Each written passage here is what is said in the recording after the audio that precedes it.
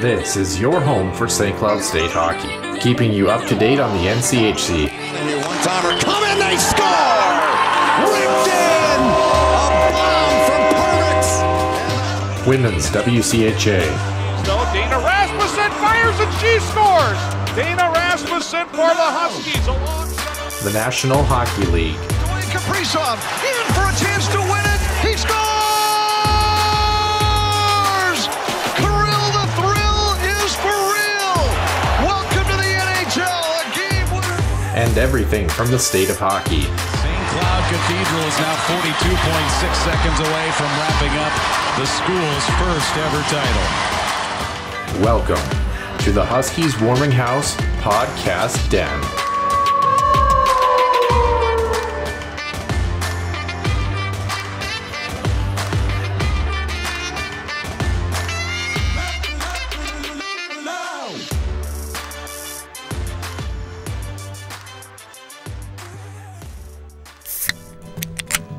The Huskies Warming House podcast is also brought to you by the Soda Pod, home of NCAA college hockey news and more. Stay wild and up to date with new episodes throughout every week. Find them on Apple Podcasts, YouTube, and other podcast platforms. Welcome into the Huskies Warming House podcast, episode 207 here in the Den. Nick Maxon alongside Noah Grant for the last time here in the Den in the Huskies Warming House podcast. Kind of a wild thing to say. We have a lot to cover in this show and a lot of really amazing things that we're going to encapsulate here in what is our final episode, at least for recording. A small little tidbit and maybe a treat coming for fans here before the end, even though we said this is the end. We do this all the time, don't we? We say we're going to do something and then we do something else. But as far as us... You mean you do. Well, true. But... I gave Nick the idea and he agreed. So, I mean, what more can you say? But yes, a lot of agreement over 4.5 years. You know, a really great show that we've put together. At least we thought so. I don't know how others perceive it, but a fantastic time. I think a lot of stuff that we're going to go through here tonight. We're recording this show on Tuesday, April 16th. Hopefully going to come out in the early morning on Wednesday, the 17th, depending on how much editing has to go into this one. A little bit more than most, of course, for our last show. But this is the last time that Nick and I will be recording a show together here in episode 207, and a lot of really great things to talk about. We will touch on a couple current events before we get into the nitty gritty of things, as well as our special guest. We'll talk briefly about, of course, the national championship game that happened last week as well to finish out the college hockey season. Maybe spend about 2 or 3 minutes on Arizona. We covered them enough that maybe we should have just at least glanced at that for like 2 minutes, because WTF. Briefly kind of encapsulate the men's and women's hockey seasons and kind of our overall perception of that. And then a really great interview. We got to sit down with the final guest in Huskies Warming House podcast history, head coach of the men's hockey team, Brad Larson. That'll be about 45 minutes that we'll go through that. And then the final hour of the show is going to be all things Huskies Warming House podcast and kind of jumping down memory lane, taking a look at some statistics, some early show things, and a lot of really fun stuff. Probably no timestamps. If you're on the YouTube channel, if you're going through the show notes, I might try to update timestamps as I go through. It might not happen initially on Wednesday, but I think I'm going to try to go through and do that and update as best as I can. So it is going to take some time, but we appreciate it as always. And Nick, for the last time in show history, without further ado, Center Ice View news and notes presented by HuskiesIllustrated.com and the Soda Pod. Center Ice View news and notes. Center Ice View provides you with the best coverage of St. Cloud State Huskies hockey, from game notes, recaps, photos, and more. Go to centericeview.com.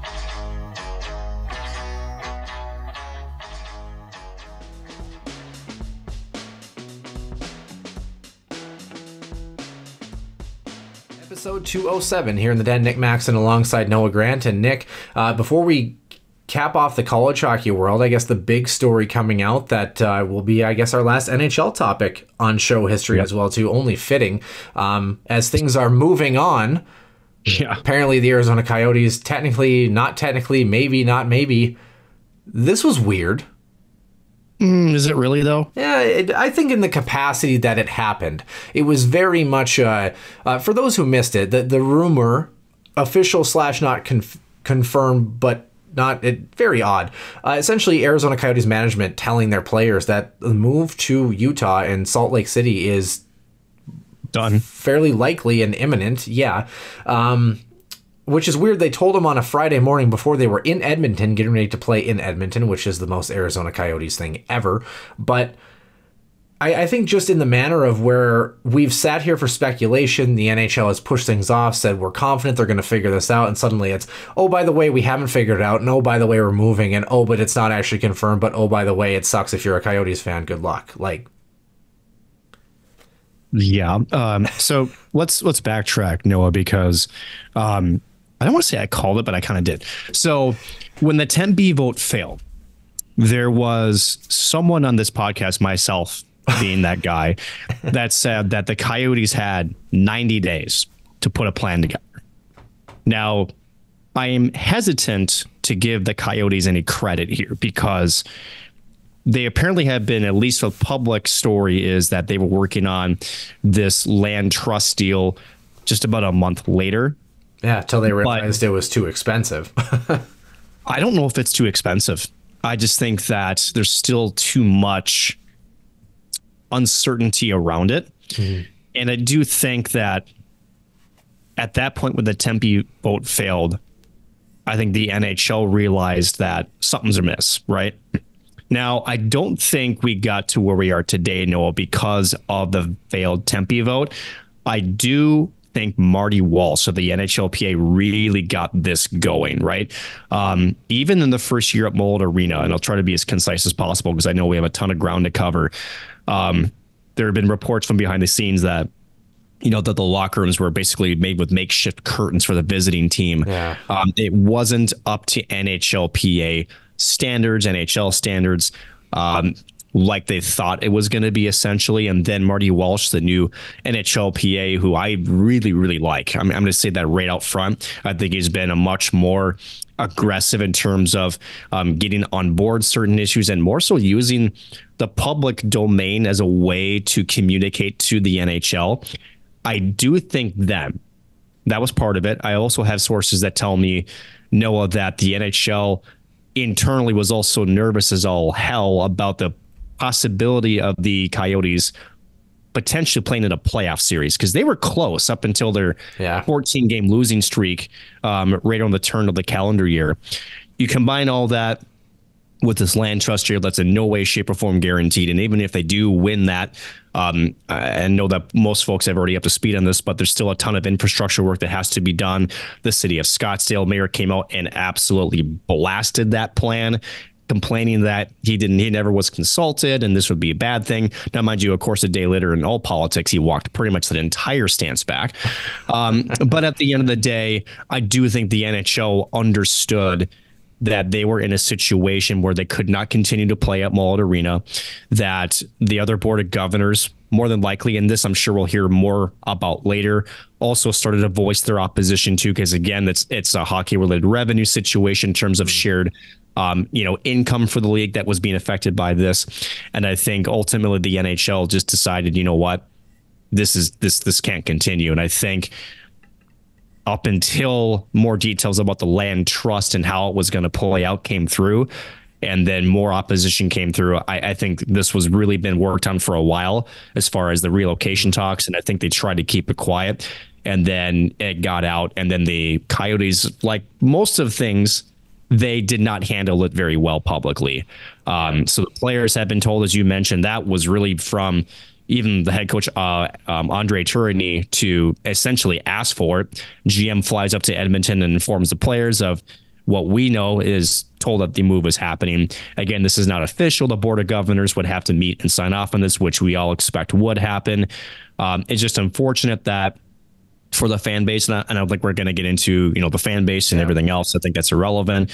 Just the way this has been handled has been interesting, and more so the details of a potential 5-year exclusive window for Meruelo to make it happen again. I have my serious doubts on that on both sides of the equation, both for the NHL plus with Meruelo. Yep. It's interesting, and it sucks either way. Yeah, absolutely. I mean, not paying hotel bills, doing the exact same thing they did when they were at Gila River Arena. I mean, it's just the trend continues, and it's unfortunate, but it maybe is time. I think the positive thing that comes out of this is it seems like Utah has a plan, and furthermore, they're not across the country. They're still within the realm of where your divisional realignment isn't going to happen, where you need to worry about shuffling things around. If you're the NHL, it almost was an exit out the back door, so to speak, being able to kind of escape a little bit this situation. And kind of a wild finish to all of this, if it indeed, is everything we're hearing, which we don't really have an indication that it's not going to be, which is it's a done deal. And plus, to add onto that, the city of Utah / not the city, that's a state, Nick. As you can see, we've learned a lot in 4.5 years, including what the differences between a state and a city. But no, the state of Utah have passed public money to help fund a new joint arena for the Jazz and the NHL. They're going to get off-season upgrades to make it more suitable for hockey, while the construction would begin on their new home. Again, Salt Lake is in the mix for the 2032 Winter Olympics, if I recall correctly. So all this put together, Ryan Smith, from everything that I have read, from everything that's been reported, he's a great owner with deep pockets who is a little bit more forward thinking. The NHL loves that. And I think you put it perfectly. This was the perfect exit strategy from Arizona. And I think the way that the NHL is trying to portray it to the public is that this is merely they're going to say we had to do it this way because of the limitations. Right. I can almost speak for Bettman just because it's just too predictable.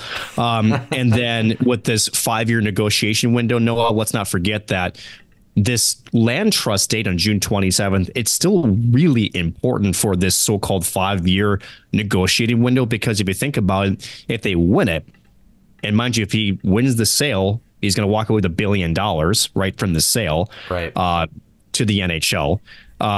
He's going to have to develop the infrastructure around it. He's going to have a building built within 5 years. Plus, I would imagine some other things on a checklist. So if the Coyotes are really going to be what they call reactivated, it still falls on winning the land trust deal on the 27th by the Maruellos and concurrently building the new arena / practice facility they're on. So there's still a lot that could happen in the near future that will dictate, I think, not only the Coyotes' future, but the NHL future in Arizona, which I know the NHL wants to be in. They love the market. They believe in it. They wouldn't have continued to be there for this long if they didn't.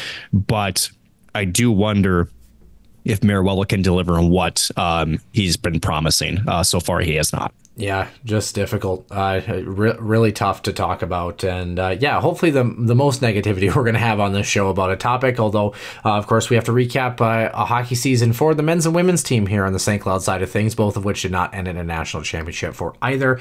And, of course, speaking of national championships, let's talk about the finish to the men's college hockey season and talking about the Frozen Four, Denver winning their national championship. And hey, when have we heard that before? Very good, obviously.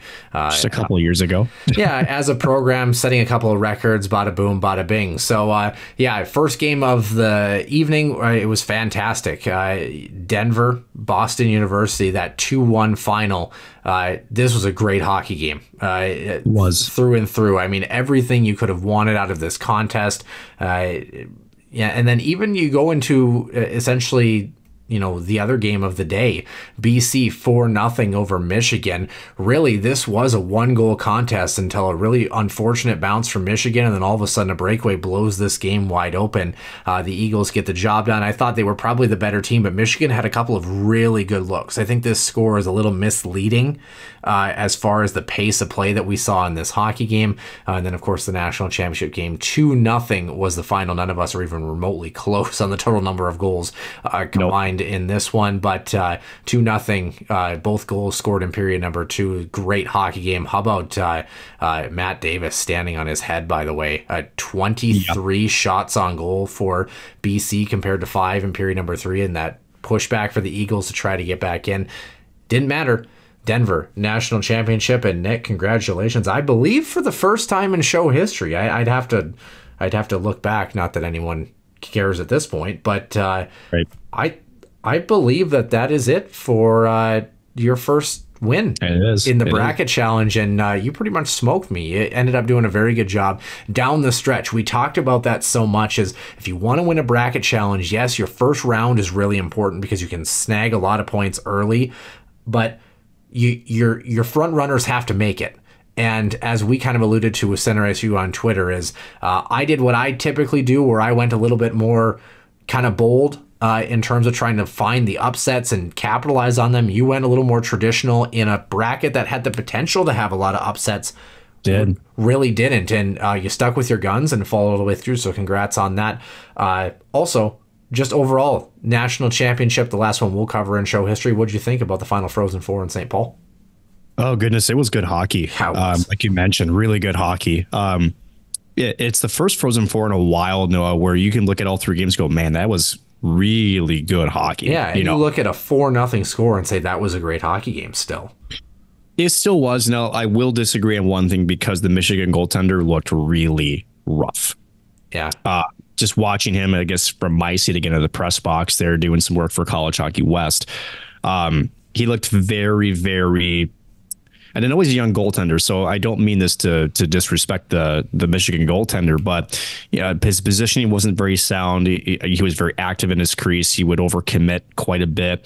The wraparound goal, he was almost 2 pad lengths off the interior post when Gabe Perreault wrapped it around. So, but to your point, as you mentioned, yes, I mean, the score's still a little misleading. There was still a lot of back and forth. I feel like if Michigan had a little bit better defensive posture, it would have been on the scoreboard a little bit more close. But and then the national championship game, after Denver goes 2-1, 2-1, 2-1 again, at the end of it, I said in a pregame little stand-up I did with College Hockey West that my magic number was 3, and that if it was under 3 goals, that's Denver's game. If it was over 3, that's BC's. And unfortunately, whichever you want to, which side you're on, it was Denver. Denver had another kind of a slow start. They finally found their footing midway through the first, which was better than 5 minutes into the second in the first semifinal. And BC, you could see the frustration building. They missed an open net. Early on. And that's going to hurt. And then again, Matt Davis, you're down 2-0 in the third. You're pushing hard. You get a great look on a setup, and then Matt Davis just makes the save of the year. Unbelievable save, the Superman save. And I mentioned this on X, but that was about as equivalent to me as Denver scoring a third goal. Yeah. Really that deflating. Yeah, absolutely. And you talked about it. Very much a prototypical Denver game. It's just playing that patient game and being able to kind of manage the emotional plane of a contest. They got shelled in period number 3, for lack of a better term. You knew that BC was going to come with their best effort of the season. I would say most other teams would have given up at least one and probably would have conceded that game to head to overtime. I mean, just with the firepower that BC had, the push that they had, 2 penalties in period number 3 for Denver as well. Like, that's not an easy task to kind of commit to the defensive structure, which historically in general for hockey teams does not bode well for you in a hockey game. But it happened. And Noah, I want to get your opinion on this, but I think BC pushed hard enough where, you could see, like we mentioned, the frustration part, but I got the sense that if they saw one go in, it could be a much different storyline at the end of that hockey game. They were playing that well. Also, credit Denver. They are blocking shots left and right, too, in their own zone, especially in the third. So, 25 shots, I think you said in the third. I think it could have been much higher than that because Denver really also did sell out and blocking shots. So, it was BC's period. Again, Matt Davis standing on his head and Denver doing the best they can to help him out. You combine that, and Denver walks away with, again, its 10th national championship, the first program to get to double digits in that regard. So pretty amazing storyline. David Carl, a national championship, second time in 3 years as a 34-year-old head coach, by the way. And this season, that's his third trophy, right? World Junior Championship gold, NCHC Frozen Faceoff Championship, and now an NCAA national championship. It's a great season for a head coach in college hockey. Yeah, not too shabby if you're a Pios fan right now. And I mean, if you're an NCHC fan, you got to feel good about that, knowing that a team that actually had a fairly sluggish start to the first half of the season, they got hot at the right time. We talked about it. They did pretty much the opposite of what St. Cloud unfortunately did on the men's side through much of the stretch. So congrats to the national champion Denver Pioneers. Our men's hockey team, 17-16-5. They finished their season, did not qualify for the NCAA tournament for the first time in show history, minus the COVID year when no nobody actually ended up playing. So a bit of an unfortunate result. We'll sit down with Brett Larson and talk a little bit about that. He was very candid about his perception of this men's hockey team this season and kind of where they were at. But, Nick, just very briefly, this men's team, a little bit different than in years past, as we mentioned. Overall, how did you see this season, though, as we encapsulated our final year of men's hockey here? So I think before the non-conference schedule, there was some question marks, right? Noah, especially with losing some veterans on defense. Again, Chronola up front. There were some questions down the middle in terms of the forward group.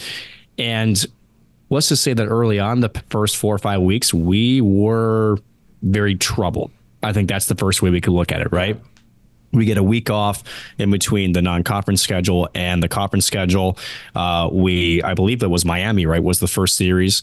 If I recall correctly, we took care of business. We said, okay, we look better, but let's see how we do the rest of the way. They go 7-0-1 for the first half of the season, and we sort of thought, okay, they're better now, but also we haven't seen Denver, we haven't seen North Dakota.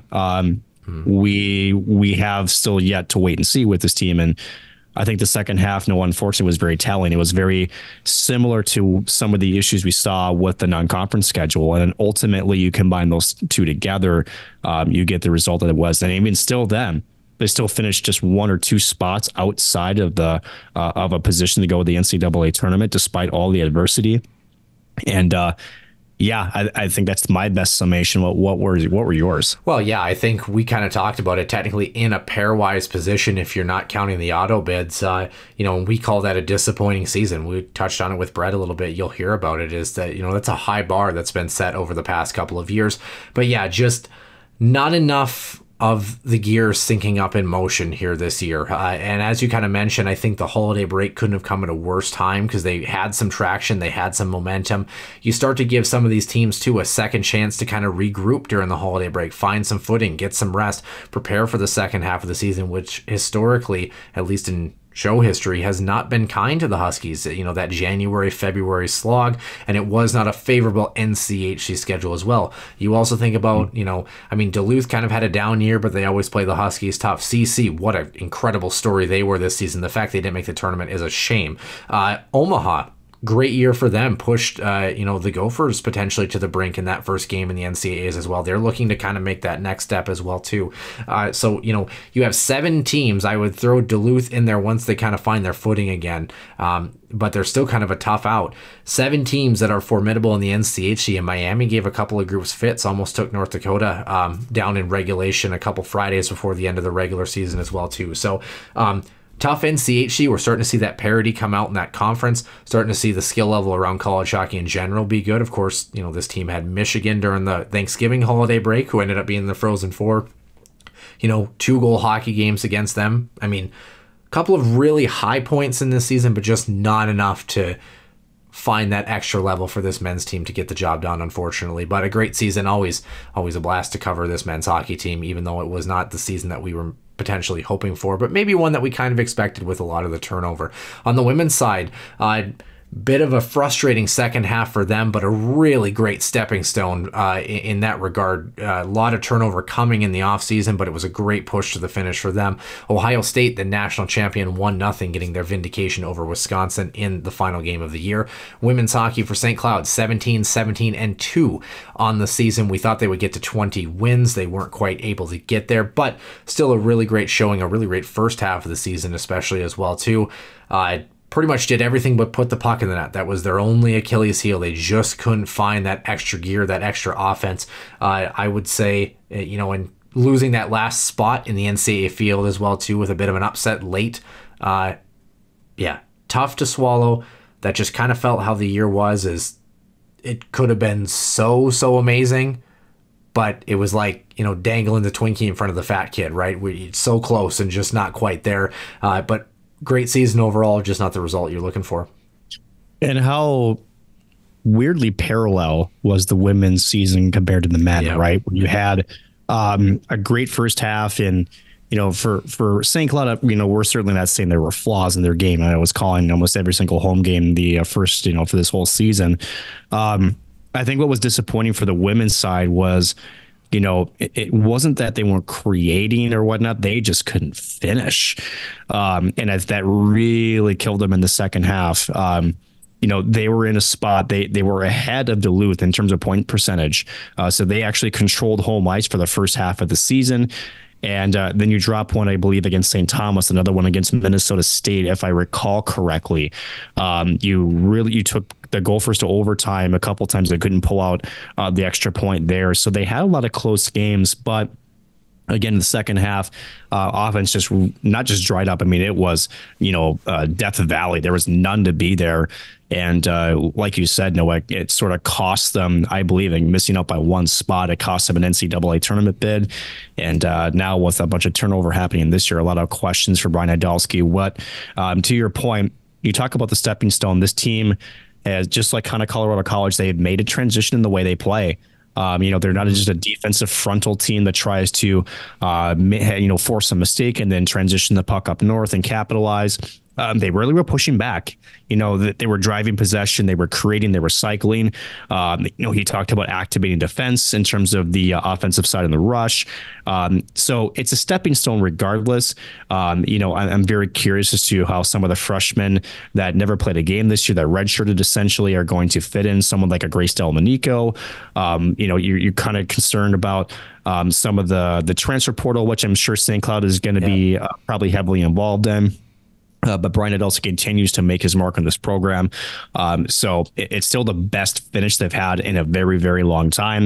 It's just unfortunate that with some of the stalwarts like a Clara Himmler-Rover or maybe a Taylor Linder and Emma Gentry that unfortunately won't be around to maybe see some of the reward with that hard work, but certainly have been part of the stepping stone to get the program to the next level. And, and although we won't be covering it on this show, Noah, I know that a lot of Huskies fans are going to be watching from afar, hopefully in a seat next season, because this team still has a lot of upside to it, and they definitely have the right men at the helm for it. Yeah, absolutely. Would have loved to have had Brian Idalski on the show, but unfortunately wasn't able to make that happen. But you mentioned transfer portal, by the way. Brett Larson giving us kind of a hint as to the transfer portal grouping that's going on right now. The Huskies in this past week got one of their guys that they were looking for, by the way. So exciting additions coming for this men's hockey team who looks to regroup. Men's team is done. Women's team is done. The Minnesota Wild will be done in a couple of days here as well, too. So hockey closing out here on the Huskies Warming House podcast. And we sat down with one of the head coaches of one of the teams, St. Cloud State's men's head coach, Brett Larson. And welcome into the Huskies Warming House podcast, final show here in the den, and our final guest joining us, none other than the guest that has the most appearances here on the Huskies Warming House podcast, head coach of the men's hockey team, Brett Larson. Brett, how you doing? We're recording here on Sunday, April 7th, so show coming out about a week later, but how are things going in your neck of the woods?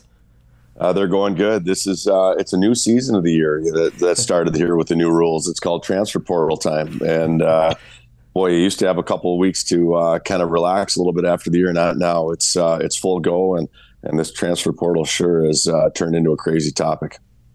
Isn't it insane, Brett, that even now that we're in the last year of the transfer portal, that the activity, the amount of movement that's happening, does this surprise you a bit, or is this something you were expecting? It does. I guess it'll be interesting to see next year. Is it off steroids a little bit once those fifth years are gone? This is the last year of the fifth year eligibility because of COVID. Maybe things cool down a little bit and it settles down. That would be the hope, because it's definitely crazy this year. You talk about crazy, Brett. We always chuckle, at this time of year. We're like, well, we've got to get Brett on the show. Well, good thing he's only got the transfer portal, 27 meetings, and probably about a day and a half off total in between that time. How have things been? Have you gotten a chance to kind of get some R&R, or is it back to the grind right away? No, we've been grinding it out pretty good. Obviously, we're working on a couple guys that we're recruiting that are in the portal right now. There's a couple of holes we'd like to fill if we could. That's kind of a 24/7 deal. We've been working on that. And then like you said, doing the individual player meetings with all our guys, that takes quite a while. We do them first with the assistants. Those guys do them position specific. So Schicker will meet with all the D, and RJ will meet with all the forwards, and I'll meet with the goalies and the entire team. But, that takes a little while to get through as well. So get through all that, make sure all our guys are in a good spot. And then you get into that kind of the portal hunting. I suppose, Brett, talking about player meetings, I guess, any sort of takeaways from, what the players mentioned maybe about this season, maybe how they felt things went. I guess what were overall takeaways from some of the things you heard from the guys? Yeah, I think, you know what, it's just weird how it ended because if you had told us at the beginning of the year with this group that we'd finish third in the NCHC, that up until 2 weekends left, we'd be fighting for first in the NCHC. If we had to win one game to get to the NCAA tournament, I think with all the turnover, we all would have taken that. And we would have all felt pretty good about it hypothetically. But you don't feel good about it hypothetically. You don't feel good about it in the real world because there was just too many games that slipped away. A couple nights where we really needed to put a team away and didn't. Those early season games, a couple of them where, the one thing about college hockey is game 1 through 4 is as important as game 32 through 36. And, with a young team, we let a couple slip away there. So I think what made it even more frustrating, and I think on the positive side, more motivating for next year was how hard the guys did fight with all that to still be one game away from making the tournament and making it down to the X for our league playoff, winning a big playoff series here. Those things were all really positive signs for this team at the end of the year. You talk about kind of the balance too. We've been, at least for us in show history, we've been treated pretty well as Huskies fans, all things considered, for the past couple of years. We're talking about a team that, minus the auto bids, finished in a pairwise spot at 16 to make the tournament. And we're talking about that being a disappointing year. How much do you go back and think about, that adjustment of, yeah, maybe we thought it was quote unquote mediocre compared to the standards that we've had, but how about how great that standard has risen for you guys? That's what's great about St. Cloud State hockey right now. A year like this, where we're 16th in the country, third in the league, make our league, win a league playoff, get down to the X, and that still is disappointing. That's a good thing to me. That means this program has the right standards and the right belief in itself, and the guys are going to use that as motivation. I feel like it's a chip on the shoulder team. Guys really, to have it so close and not get it, I think that hurt even more. And I think that's what's really going to motivate this group going into next season. And Brett, to kind of piggyback off that a bit, as a coach, I believe this is the first time you missed the tournament with St. Cloud State. I guess, how does it feel from your perspective, being behind the bench, when that game against Denver ended? How did that feel right there in that moment? Yeah, not good. Obviously, disappointing. We believed all year we were going to make it. We thought that we had the team to do it. There was a lot of belief in the room. We hit just a tough stretch down this. Our last 4 games, Denver comes in and they're rolling and they beat us a couple. We go up to Duluth and actually, outshoot them significantly both nights and played one of our best games of the year on a Friday or on a Saturday night and get it to overtime late with only 6 seconds left on Friday. Thought we played some pretty good hockey up there and come away with 1 point. That was disappointing. You win a couple of those, you're in the tournament. And I think that's the lesson for everybody on the team. Something we've discussed is how every day matters, every game matters.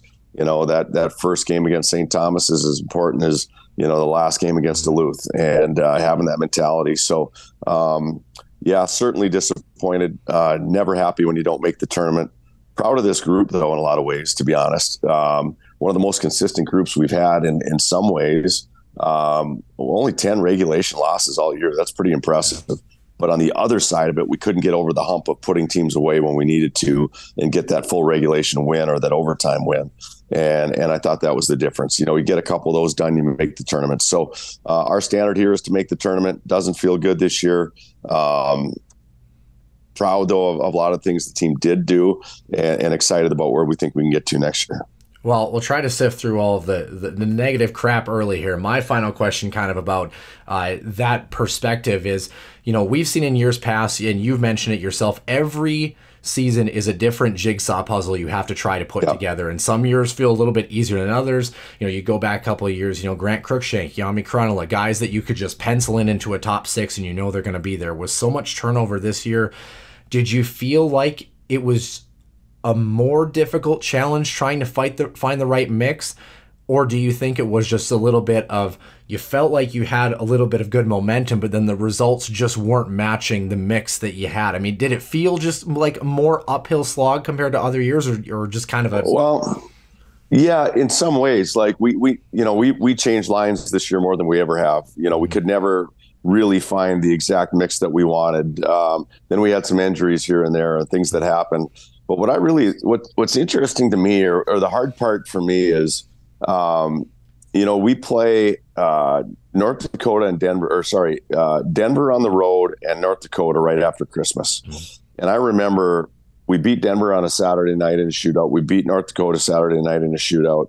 And I remember looking at the staff after that North Dakota game saying, if we play like this, we're going to win a lot of hockey games. Because even though we went technically, 0-2-2 on the weekend, we thought we played some of our best hockey against two of the best teams in the country. There was really only a couple weeks stretch where we didn't feel we played well. We lost in overtime and in a shootout to Omaha at home. And then we went out to CC and only won in overtime and only got 2 points out there. It was kind of those couple weekends where we felt that our game really took a dip. We come out of that, we go into Miami and get 6 points, which was huge to get us kind of back on track and going again. So it was that 2 weekends there in the middle of the year where we just thought our game was off and didn't play well. I don't know if you remember the Friday night against UNO, but we had big leads. We had, 4-2, 6-4. At one point, I think the score was 3-1 late in the second. We were out shooting them at that point, 27-7, in a game that we really needed to just put them away and weren't able to. And you go through those little bit of swings. And then the only other negative point of the year was really the last 4 games where Denver came in and beat us up pretty good. And to be honest, I thought we played really well up in Duluth, but didn't get much puck luck. So there weren't many weekends where this team was bad. Unfortunately, there were just a couple too many weekends where we didn't get over the hump and finish those games off. Nick, I just want to jump in real quick. The only other one down the stretch, by the way, that maybe was one that you guys wanted on a Friday night. Do you think that puck in Camro's glove against Western Michigan was on the back of the net? Mm-hmm. The fact of the matter, well, we all know it was. The officials know it was. Everybody knows it was. Unfortunately, with the technology of the cameras, you couldn't clearly see the puck go into the glove on video. The way the rules are in our league, the refs can't infer, even though everybody knows it was in. It is tough to think about, that goal maybe being the difference in us making the tournament or not, which it technically could have made the difference. So it was our job not to let it make the difference, though. It was our job to get a win against Denver at home and not let it matter. Our job to go up to Duluth and get a win and not let it matter. So I don't worry about it too much, because even though it stings and there's a chance we win that game and it changes things, we needed to get a win or two down the stretch here to secure that, and we weren't able to. That was a tough game, right? I was in the press box alongside the CBS crew and got a look at what the officiating was seeing, and just asked them point blank after the game, and they just said it's not that we couldn't see the puck in the glove; they couldn't see it at all. It was just for whatever reason, just it was tough. And like you said, yeah. I think everybody in the building, including the ones in stripes, knew the puck was in the net. Brett, but I think to switch gears a little bit, Noah, just because I think. As we've looked at this team, we've looked at the makeup, as you mentioned, a young squad. Speaking of the young bodies, I think there's a lot to be excited for St. Cloud fans with some of the talent that's coming in for next season. What's sort of your take on, some of the guys that are coming in to be future Huskies? Well, yeah, I'll start with the guys that came this year, because, as we're penciling that lineup, our number 1 and 2 centers are freshmen. You don't see that in the NCHC very often. The growth of Miettinen and Gross into legitimate top-tier centermen in this league was really, to me, one of the main things that kept us in the hunt all year. And actually, like you said, we finished top 16 in the country. Most teams, that's a pretty good year. And that was led by 2 freshmen down the middle. Sometimes Jack Ryman at center, 3 of our 4 freshmen playing center down the middle, one of the most important positions. Mason Salquist, always a really good, solid third-line center, or sometimes second. He kind of fluctuates in that area, but he was really good for us. We wondered where our offense was going to come from, and we're really proud that we scored the same amount of goals this year as we did the year before. Which was huge, but that took career years from Kyler Kupka. That took a career year from a guy like Adam Ingram, and then obviously the production of those freshmen, including a guy like Barrett Hall, really, really helped a lot. So, and Vidi scoring 20, obviously. So the biggest concern going into the year was how do we reproduce the offense that we lost from the year before? And we did that. Now going into this next year, having Gross, Miettinen, Hall, Ingram, those type of guys up front. Now you add in Austin Bernovic, who's right now second in the WCHA in goal scoring, hoping he could finish first. Gavin Thorson, who's top 10 in points and top 10 in assists in the league. Those will be the two main guys that come in as freshmen. We see those guys as guys like Hall and Gross and Miettinen that are going to step right in and be impact guys. So I think when you start adding that mix up, we are going to be young again next year up there with a lot of freshman and sophomore talent with our skill level. But they're guys that are difference makers, and it's exciting. And then you put the rest of the core around those guys that have been here for a while. And I hate sometimes when I'm at home right now, I don't have our roster right in front of me, and I hate if I miss anybody. But you got the Jack Rymans who gave us a lot of speed and energy, and then you get the older guys like Ashan and Coyne and Roseboro and Rogers and those type of guys that really fill out a lineup well. And then you have a Nick Ports who came in and had a really good end of the season for us and kind of made some noise there, I thought, and played well and is going to put himself in the hunt next year. So we've got the supporting cast, I believe, guys that can fill those roles really well. And we've definitely got some young talent up front. Yeah, and a young goaltender to boot, Brett, that obviously you started to trust a little bit more as things went along. Best of luck to Dominic Bassi for his jump going to St. Lawrence next year. And also the other one I kind of want to mention, a couple of guys that you are going to miss. And historically, the transfer portal has been very kind to you in the defensive position. You might need it again next year. For a guy like Jack Peart, who made the jump just about a week and a half ago, we kind of didn't know if he would stay one more year or not. Did you guys know right away, or did it take some time, do you think, for him? No, he was ready. He had a good year. The Wild made a good pitch, and I think it was the right time for him to go. We're excited for him. There was some hope mid-season that maybe we'd have him back. And we were really hoping that could work out. But as the year went on and the way he was playing at the end and the interest that the Wild were showing and what some of their needs are, I think it was good for Jack, and I'm excited for him. Obviously, big hole for the Huskies, and we definitely are out there looking to fill that. But we've got a really good freshman defenseman coming in, Thor Bufflin. Thor's having a great year in Chicago right now. He's having a really good year. He's played a lot of junior hockey. He's out of Roseau.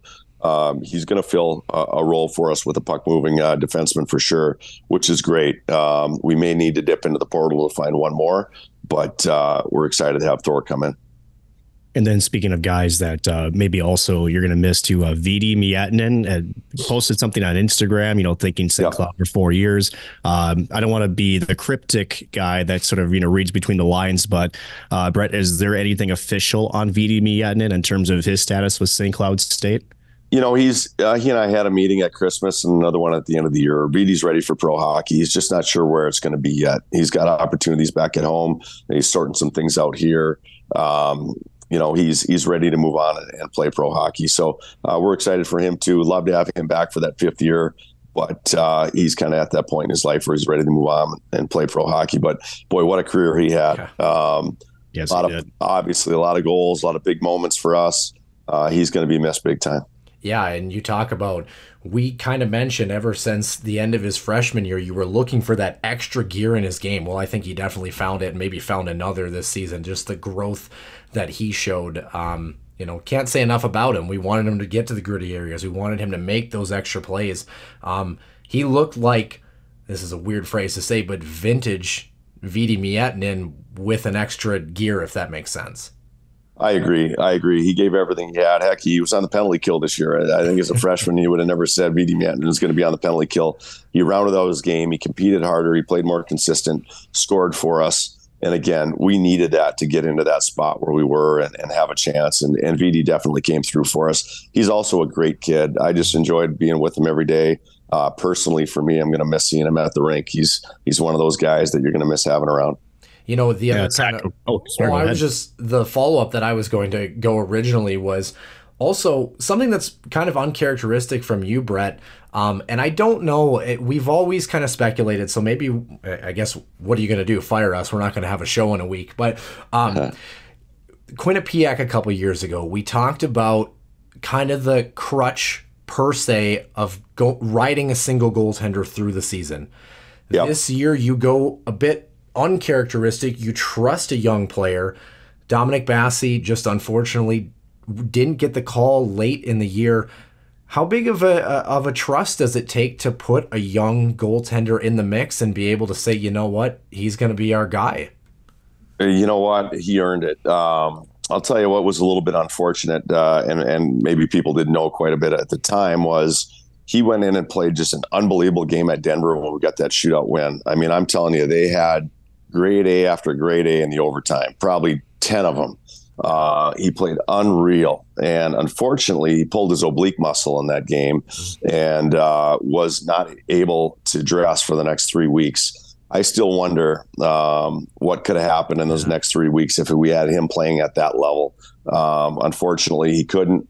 Kind of, started a little bit of our downswing there, where we had a few rough weeks. But I still wonder if he had stayed healthy, because you know what he did? He earned trust. He earned trust with his teammates. He earned trust with us.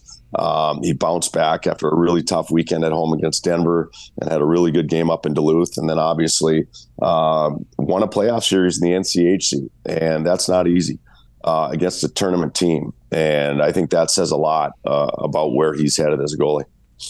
And that's not the first time, Noah, that St. Cloud has had a freshman goaltender. Let's go back to David Rennick, right, who was in that same position as a freshman. Brett, I suppose, for goaltending, and I know just from, shall we say, hockey and chill, that I knew that was probably not the best idea to try to break down goaltending film in the past. But I suppose, what did you like about his game, just in terms of not just making those grade A saves, but, anything in particular jumped out to the coaching staff that said, you know what, we want to give this guy more of an extended look?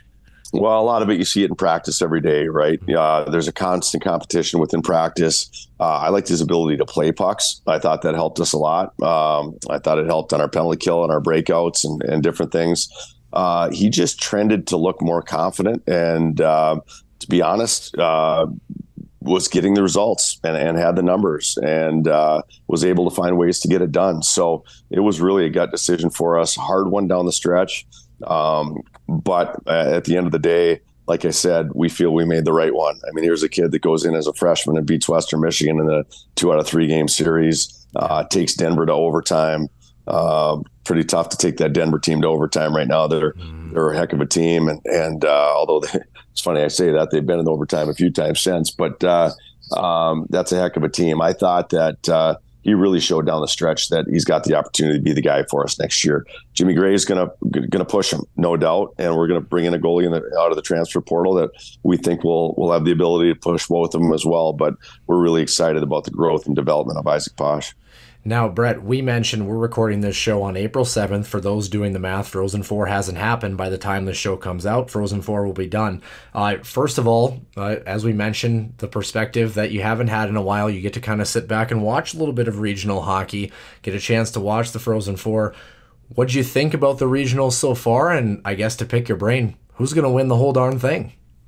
You know what? Number one, I hate watching when we're not in. I hate it. I talked to our players about it too. I watched a little bit here and there. I watched our league teams. You're pulling for our league, right? You always are. We want our league to do well. It helps in recruiting. It helps everything that we do. So I'm going to pick Denver then. I'm going to pick our league to go in there as the only team in our league to go in and win it. And obviously worked with Coach Carl on the World Junior staff this year, and wishing them the best and hoping the NCHC can get it done. And Brett, I want to piggyback off that a little bit. Spending some time with David Carl on the bench, I suppose, his win-loss record, shows you everything. Is what coach that he is. But spending time, he says, have you been able to pick some things from working with him? I guess what's sort of your impressions with him and why he's able to just do what he continues to do with that program down in Denver? Well, first off, he's extremely detailed, hardworking, incredibly smart. So that's a good place to start from. He understands the game. He understands people. He has a really good way of working with really high-end players. You can see that. A lot of patience, allowing them to be who they are and play their game. I thought he did a good job of, managing our staff and putting us in positions to be successful. And obviously the big part of it is picking the team. I think he listened to a lot of the voices in the room picking the team, but at the end of the day, he had a vision for who that team needed to be as well. So I think in all those areas, he did a great job on that, and it showed with the result. And obviously it's showing where they're at in Denver as well right now. One of the most dominant World Junior teams we have seen from the U.S. in quite a while. I guess my question for you, did you take the plane back with them to Magnus Arena? How did that work? That's got to be an awkward, all right, good luck, we'll see you in a day. It's an odd thing when you leave those tournaments. So one thing that's really hard about it is you don't get much time together. I've been in two. We lost in a quarterfinal and a heartbreaker to Finland the first time, and obviously winning it this time. But literally, they've got to book the tickets after you win the quarterfinal game. So that's not many days. So you're jumping on different flights. Everybody's separated kind of. I can tell you this last year, it was odd. The buses started coming to the hotel to bring people to the airports at 3 a.m. and they were going at like 3, 4:30, 6, 8. I wasn't on the bus till about 8 o'clock back to Minnesota. He was on a different flight, but you don't have enough time to celebrate or to kind of spend time together if it was a tough loss. It's a weird deal. You're literally just packing up, spending a couple hours together, and everybody's on the planes home. That's pretty nuts. Brett, we've been doing this show now for about 4 years, and I suppose it would be hard not to kind of pick your brain about, the last 4 years minus maybe the national championship run, maybe some great Husky moments that you can maybe think off the top of your head that we've had the pleasure to cover, pretty much in detail. Last 4 years, I mean, I know there's probably a plethora. I don't want to maybe lead anybody out, but are there a couple that sneak on the top of your head? Well, I really liked these last 2 years have been really rewarding, to be honest, because neither year were we picked to be much more than a mid-pack team. And, you get the addition of Anhorn and Cruikshank the year before. And boy, I remember the sweep of Mankato at home in front of a packed building that year was unbelievable. And I know I'm going to leave out some things here and there, but and then, you know what, we went through it. What people have forgot about last year is we went through a tough stretch where it was funny because it was when I was trying to get my 100th win. RJ had packed a bottle of champagne, and I think it took about 8 games to get there in regulation. We went through an 0-4-4 stretch, I believe. And boy, the fans were getting on us and people were getting upset, and that's all part of it. So I would say that winning the league championship that year and proving ourselves again, and even to our own fans, and winning that championship was a great moment. Maybe beating North Dakota the night before was just as good, and beating a huge rival down there at the X. But that championship was really special. I thought just for the way it all played out and how important it was, and then obviously beating Mankato in the regional was big, and a tough loss to Minnesota. But I thought our team that year had given it everything they had. Everything. And I thought the same this year too. We weren't as mature of a team this year. You could see it. We lost some alphas in the room. There were guys that had led for like 3 years, the Spencer Meyer and Bushy, and a guy, Aiden Spellacy and Micah Miller. These guys were big, leaders. And I took a while for our guys to grow into that. I thought Anhorn did a really good job.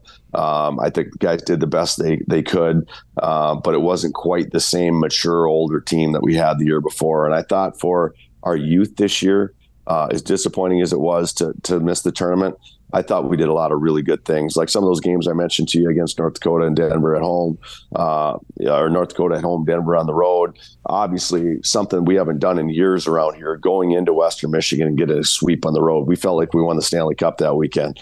We hadn't done that in a long time. And then to win a playoff series this year, I don't want people to forget that this team still made it to the X. Unfortunately, a couple non-conference games that we could have won in overtime and didn't, and maybe a puck that was in the net was the difference between us being in the tournament and not. But this team didn't quit. They've won a huge series at home against Western, and they took Denver to overtime, and Tyson Gross hit the post in the third period, and who knows, that goes posting in instead of posting out, might be a different story. So could be still playing, but I guess it's hard for me to, maybe I just ripped off too many there, but those are some over the last couple of years that I'm really proud of. I know that we've had a lot of blast in show history, kind of going over our moments, and I'd like to say we've had a few growth and development things too from when we first started. Fun fact, I did check this before the show. Brett, any idea when your first appearance on the Huskies Warming House podcast was? What episode? 1. Not that early. Episode 11. No, come on. Episode 11. Episode 11. Yeah, he's got it. All it. right. Come on. You guys should have had the head coach on first. Yeah. Well, yeah. First episode. Should we tell no one? Oh, my gosh. So the first episode. Who was the first? Actually, nobody. So the first episode was the idea of the whole podcast was not really be a podcast at all. It was supposed to be a UTVS television show. Like a talk show. We actually dragged 3 full camera equipment sets, and we actually recorded in one of the end of the ice suites over there on the south side of the building. And it was just me and you, meaning you, Noah, and then we set up all 3 cameras. We recorded it, and that footage has not been released. It was that. And then KVSC Studio 1 essentially was what our first real studio was. And I think, Noah, if I remember correctly, our first actual guests were actually women's hockey players. It was actually Dana Rasmussen who was the first. So good. I believe you were. Well, I will tell you, you guys do a great job. I got to tell you that to your face. I've told it to you before, and you're going to be missed big time. I think this has done nothing but give our program a lot of really positive coverage. And what I like is you guys aren't afraid to talk about the tough times too, and we're all going to go through them. And there's going to be some times when the fans are upset and people are discouraged. But I've always felt you guys have handled that the right way, being honest about the negatives. But you've also done a really good job, I think, pointing out the positives. And you've been a really big supporter and help of our program here over these last 4 years. And I think it gives us a lot of attention. It gives us a good deep look into the program. Where people, I think the more that they can get to know that these kids are human beings and the coaches are too, and that we're all in this thing together, and the more they get to know us, I think the more fans want to be a part of it. Yeah, and I think a lot of people think that you're supposed to be a robot. It is just a hockey game after all. I know that's shocking to a lot of people. I do remember, first of all, we appreciate it, Brett. You've been nothing but kind to us. And I do remember when we kind of, again, as you mentioned, kind of toe the line a little bit, because it's not easy to talk about those difficult things and be critical. But I do remember, maybe it was your 3rd, maybe 4th time on the show, you mentioned something to us off air about like, well, you guys see it and you guys get it. And I was like, well, if Brett Larson thinks we get it, maybe we're doing okay. There is a time where I didn't get it one time, though. This was very early on in show history. I went back and watched the footage. You ever remember a certain very young Noah Grant saying a certain shot was ill-advised against North Dakota? Yes, I do. Yes, I do. And I will never remember where you just pause and you're like, what do you mean by ill-advised? And for those who don't know, when you do the post-game presser, I mean, the guys are all up front, but there's, what would you say, maybe 10, 12 people in the room at any given time doing interviews. And here, I didn't think Brett was going to ask me a question back. And what do I mean by ill-advised? Oh, I remember that to this day, actually. Yeah, it's funny because it was more of like, well, what do you mean it's ill-advised? The puck went in the net. Like, what the heck are you talking about? I'll never forget that either. And Brett, to echo what Noah has said, I think, not speaking for Noah, but I think you would be in the same side of the coin as I am.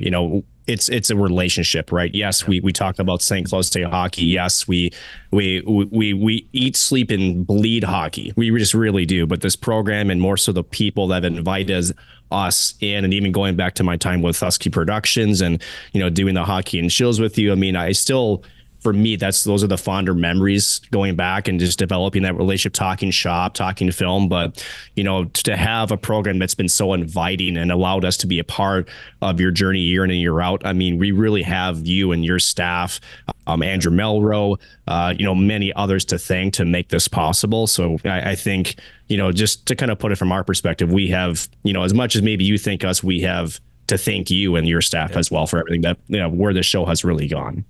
No, I appreciate that, and I think that hopefully what you guys have seen, and maybe it helps, is you see how we treat people. You see, it is a family feel around our program. We want to treat people the right way. It's something we talk to our players about all the time, and I think the more you guys got in there and saw that, hopefully, it made you even more excited to be a part of it. And I think we've got a really good group of people, and we want to make sure we show that off. Yeah, fun fact, if you're ever covering Huskies hockey, by the way, though, Brett, very nice guy, very easy to interview. Don't ask him player questions over the course of a weekend, though, because you better have a follow-up question very quickly. I guess my question for you for this one, Brett, is, there's a lot of coaches who play things a little bit different. I would say your predecessor, Bob Motzko, is a little bit more reserved when it comes to the media. Have you always been someone who's felt like you've been open and willing to talk a little bit of shop with media guys, or did that kind of come over time too? Because to be honest, you're a pretty easy interview as far as a lot of head coaches at that level go. You know what's funny is I've never given it much thought. I think it's just who I am. I don't really have a plan. I don't really have a shtick. I just kind of come out and talk to you like I'm talking to a friend, and that's kind of how I've just always done it. Now, certainly there's things in my head that I'm thinking I can't say, or this is, something I don't want to give away, or there's, things like that, or maybe there's some messages I want to make sure get out that I think can help our team and that I want the public to know about it. But for the most part, I've just been a big believer in being myself and being as open as I can. Honestly, I mean, and I think, when you say, just moments ago that, we hope that the more we did it, the more we felt like it was a family.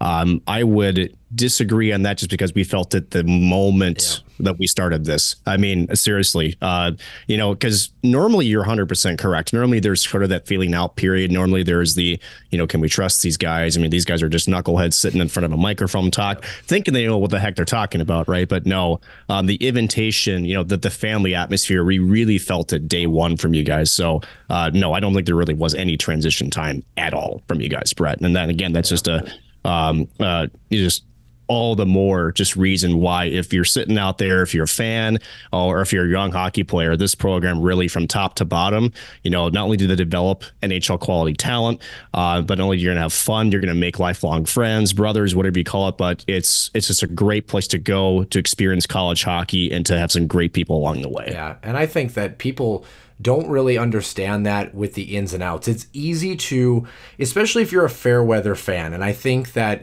that's not taking anything away from, like, if you're new to the game of hockey, you're learning Huskies hockey for the first time, it's easy to look at it from the outside. Like when I watch a Vikings game, I know very little about football. So it's easy for me to scream at the TV, right? But at the same time, Brett, I guess my kind of question for you, you have those periods where you have that outside noise, that negativity, guys, maybe not always believing in you, kind of not trusting the process. How do you tune that out? And really, if you have new Huskies fans, what do you want them to ultimately know about this program that, there may be a stretch where you lose 6 or 7 in a row. What do you want them to know about the ins and outs, regardless of the result? Well, the one thing that matters the most to me is that the people that believe in the process are in our dressing room. And when it gets to that point, we will talk about, guys, it's us against everybody right now. Even some of our own fans right now are on us to the point where maybe they don't believe in us. And sometimes you can use that to motivate this group where it's us against the world type feel. And that's sometimes as a coach, you got to go to that spot. Doesn't mean we don't understand the fans' frustration. They want to win. They're passionate. They love this team. Hey, I hate when the Vikings lose. I get it. So I'm a fan of other things. And they lose a lot, sadly. Yeah, unfortunately. So I get it. But I love the passion of our fans. But sometimes you have to use that with your team. You have to use the fact that everybody's on us right now. It's the only people that matter are the people in this room right here, and we're going to find a way to get it done together. And I think if you look at our track record over the years, we've been pretty good at coming out of those tough stretches. And you're not going to, I've never been a part of a year really where you don't hit a tough stretch. It's going to happen here or there. You're going to hit a tough year every once in a while. And that's going to happen. There's good programs that go through tough years. So the biggest thing that I got to make sure is I don't lose the belief in our locker room, and that those players believe in us as a staff and in each other and the process of what we're trying to build. And I've never, at least to this point, knock on wood, felt like we've lost that. We've just had a great group of kids, and I think the proof's in the pudding when they keep coming through those tough stretches and really coming out on top. And that really is, Brett, I would imagine, a sort of an accolade to not only to your recruiting, because I mean, it's different now, right, with the transfer portal, right? Because you're kind of doing your own recruiting from the younger kids, and you're also keeping tabs on, some of the movement that's out there. But I would imagine, the chemistry, the culture, the Husky way, as you call it, that really comes down to not just knowing the hockey player, but knowing the people. Is there sort of a litmus test to use for that, or I guess how do you know that a player comes in and fits to be a St. Cloud State Husky? We do a lot of homework on that. I mean, one of the biggest parts of recruiting is everyone knows who the good players are, who are the ones that are going to fit for you. And, we've always had a little bit of a blue collar feel around here. It's we treat people the right way. The team comes first. All those things are really important. And finding guys that are going to fight, especially with the transfer portal right now, making sure you have the right guys that are going to fight through the adversity, fight through the hard times. And that adversity might be a losing stretch, or for a player, it might be in and out of the lineup or not in the line that he wants to be on. Because right now the grass is always greener in the portal. You can go wherever you want. So making sure that you have the right kids that are going to fight through those tough moments. And obviously as a staff, it's our job to help them through those tough moments and use those as teaching and learning experiences. But, I think those relationships, that culture, the Husky way, we do as much digging as we can to make sure any recruit we bring in here is going to fit into that. My final question for you, Brett, and again, thank you so much over the past 4.5 years for joining us and giving us the time. We couldn't thank you enough. What's on the agenda for the next couple of weeks, and what are you most excited for heading into hockey season next year? Well, obviously we've got some irons in the fire in the portal. We're working on that. That's a battle. So we'll go through that. We really love the group that's coming back. I think I will get some downtime here. Our downtime usually is our coaches convention down in Naples in Florida. I'm kind of looking forward to that at the end of the month. Hopefully by then we'll have some our commitments out of the portal that we're hoping to have. And we can relax a little bit there. But what excites me about next year really is this young group getting better. And who's going to be our next VD Miettinen, who's going to grow into our next Grant Cruikshank, our next Yami Kranila, our next Jack Peart, our next Dylan Anhorn. And that's always the fun part as a coach. That's open right now. There's opportunity right now. And there's a lot of good players that if they have a great summer and are fully committed, have the opportunity to step in those roles and grow. So it's fun. It's fun right now when you have a young team turning over that you believe in. And believe me, I'm going to enjoy some downtime in May. But come June, I'm going to be itching to get this hockey season going and get this team back together. It's funny because it goes from 100 miles an hour to 0 and then 0 to 100 again, right? And you wouldn't really have it any other way, would you, Brett? No. It is one thing I love about coaching, to be honest, though. You get those moments where you can kind of throttle back for a little bit. Like I said, right now I'm looking forward to this. I enjoy the recruiting process. It's something I've always enjoyed, being in college hockey coaching. So we're in the thick of it right now with some of these transfer kids. I mean, if you look at the portal, there's a certain amount of kids that are difference makers. Well, that means every school pretty much is on those difference makers. How do you find a way to get one of those kids? And boy, we've been battling at it right now. Our staff's been working really hard, and it's been fun to do. There are some negatives of the portal with the kids that are grass is greener, just looking to leave for those reasons. That scares me a little bit. You hope there's not things happening behind the scenes too much that are illegal, that are the negative sides of the portal. But from the positive side, if you can find the right kid that fits your culture to help your team, it's a good thing. So we're kind of working through all that. And then looking forward to our guys come back for a camp in the summer. They'll come back in June for a couple weeks before they head out to NHL development camps. And they'll be back for school mid-August. So it's funny, from right now until August 15th actually goes by like a blur. And we get the team back and we're ready to go. Yeah, hopefully. I got one more question. I was just going to say, hopefully he paid attention in his marketing classes, because that's a new caveat that you get to learn here, Brad. And, of course, a golf tournament as well, too, around that time. Yep. We do. Yep. we'll have our alumni golf tournament. We have another thing, and I don't know if I've talked about it on here, our pro camp. So right at the beginning, middle August, when our players return, all our pros come back to train for the week. So that's a great event. They train together, they scrimmage together, they're in our weight room working out, helping the pro guys prepare to leave. Boy, we've got a lot of guys doing great out there right now, and I don't want to miss anybody, but I'm just thinking of some of the teams. You've got Isimon and Perbix down in Tampa. You got Lazado out in LA. You've got 3 guys in Washington. Hopefully they can make the playoffs with Dow Jensen and Lindgren. Ryan Paling finding a really nice niche in Philadelphia right now. Boy, I hope I'm not missing somebody off the top of my head. I might be, but those are the guys that kind of come to mind right now. And fun to see so many Huskies doing well. It's fun to have those guys back training with our guys. Really, really fun, Brett. And again, my final Will Borgen. Will Borgen, over in Seattle. Up in Seattle. So didn't want to forget about him. But there's guys like that are just making this program really proud with what they're doing in the NHL. And there's plenty of NHL draft picks on your current roster, right, Brett? So, I mean, the development continues. And I think that's one thing that we want to hit home is, St. Cloud's a great place to play college hockey. It's also a good place to prep you for pro hockey as well, which leads me to my final question for you, Brett. I think college hockey in a whole, right? You talked about the college hockey coaches meetings coming up here at the end of the month. I think there's a lot of pretty important topics that are probably going to be discussed. I want to get your thoughts on 2 of them. One, I want to get your thoughts on essentially an article that Brad Schlossman wrote, and that was returning NCAA regionals to home sites. So I want to get your thoughts on that. Yep. And then finally, the state of college hockey as a whole. I think that, are we in a spot really, or should college hockey continue to expand? Should the NCAA field expand? I know I'm trying to unload a little bit, a few on here, but those would be in the top 3. I want to hear from you a little bit. Okay.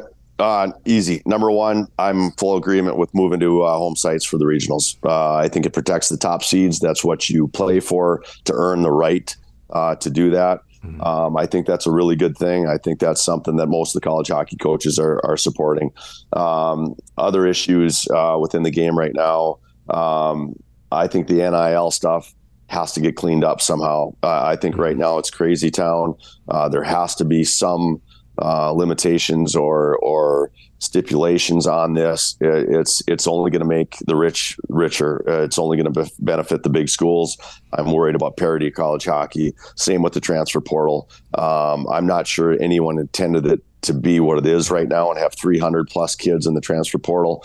I think it's scary. Again, I think it really lends to a lot of abuse. I think there can be some behind the scenes things that can get out of hand. And unfortunately, I worry about parity in college hockey. The days of, I'm thinking back a few years ago now, but a Union beating a Minnesota in a national championship game, or, there's been a lot of those, right? You don't want to see those days go away. You want to see parity in this sport where anybody can beat anybody, and you hate to see it just turn into a 5 or 6 team deal that it's the same 5 or 6 teams every year. So I think we got to be really careful. We got to get our game back in a little bit with some of these things with the portal, with the NIL in specific, those things for sure. But one thing that I think is easy is the regional sites going to campus. I think that'd be a great idea. Certainly would agree, Brett, and looking forward to what you guys can bring as far as the package for the Huskies next year. Looking forward to some men's hockey. Of course, we won't be there, at least in the public forum, to cover it, but you will be there, of course, behind the bench, getting ready for another great season of hockey. Brett, we wish you the best of luck, and thank you so much for your time, and bid you adieu as the final guest here on the Huskies Warming House podcast. Thank you, guys. Thanks for everything you've done. Like I told you in a text, we're going to miss you big time. You've been a huge part of it around here, and we've appreciated everything. So best of luck to you guys in your futures. Appreciate it. Thanks so much, Brett. Thanks, Brett. And Nick, that's a wrap on the final guest in Huskies Warming House podcast history. Thanks so much to Brett Larson for joining us for all the years that he has, over 4.5 seasons. It's been fantastic. Pretty much one of the easiest interviews, and a very candid interview too. You can definitely, especially once you get a little bit of a rapport with him, you can ask him those questions. What do you think about this? This was not a glamorous thing. How do you perceive this? He's going to give you his honest answer, and I've always appreciated that about him. So, men's hockey looking to rebound next season. We'll be watching with keen interest, even if we aren't in the public eye. But, Nick, this is it. our final show here on the Huskies Warming House podcast. I think you and I kind of talked about it before last week, and I felt like last weekend, like the first or second weekend of April, after we were sick, we came back for episode 206. It was kind of like that was when we finally started to realize, like, oh, we're like truly done with this thing. And does it feel like 4.5 years? Yes and no. That's such a Huskies Warming House podcast answer. I know, right? Oh my gosh. Honestly, no. And I think the only way I can answer that, Noah, is because, and before we were talking about this last week, Noah, I think we kind of joke / discuss, does it really hit us yet? And no. And even when I'm sitting here talking about it, I don't think it really has hit me even to this moment. Right. But when you think about all the things that we've gone through, and we're going to talk about some of the, shall we say, the birth of the podcast, plus, how we really wanted this to look. It was supposed to be a much bigger production, per se. But I really think, Noah, that when you look at it, all we have done, and that includes like a COVID draft for the women's team. Covering a national championship, doing offseason, sort of breakdowns on the other teams in the NCHC, and this last offseason with the WCHA, we put in a shit ton of work on this. And I think it's funny how when it, just like an athlete, when it becomes routine, it's almost like second nature, right? Yeah. And I think in a weird sense, where Amiko Koivu sort of asked, where I don't think it's really going to fully hit us until we get to a couple of weeks after the show is done, and we're like kind of reaching for, like, oh, we don't got to do that. Yeah. You know what I mean? Like, I guess, how do you feel? Has it been that long for you? Well, I think having the platform, right? Being able to see something that happens and having people listen to our perspective on it. And truly, that's what this podcast is in a nutshell. I mean, yes, we both played the game. We're around people who played the game, around really smart hockey people, and we're just kind of interjecting to offer our perspective and provide a little bit of entertainment value. I mean, that's ultimately what a podcast is. It's ultimately what the game of hockey is, right? Work hard and provide a little bit of entertainment value, so to speak. But as you mentioned, it's a lot of freaking work to do a podcast. Yep. And one of the things that, as you talked about, being able to do things quickly now, we'll go through a couple of elements graphically where, and to be fair, a lot of this show is still on a whim even tonight. And you think about the opportunity, if we truly had time to put, certain effort levels into things, how more polished and how fancier you can do things. But I think about some of the first days that, and first couple months that we did stuff, especially figuring out things with COVID. The work that we put in on the front end to get things going. They always say the cliche phrase for if you're starting a business or a startup company, right? Your first year is always going to be your hardest.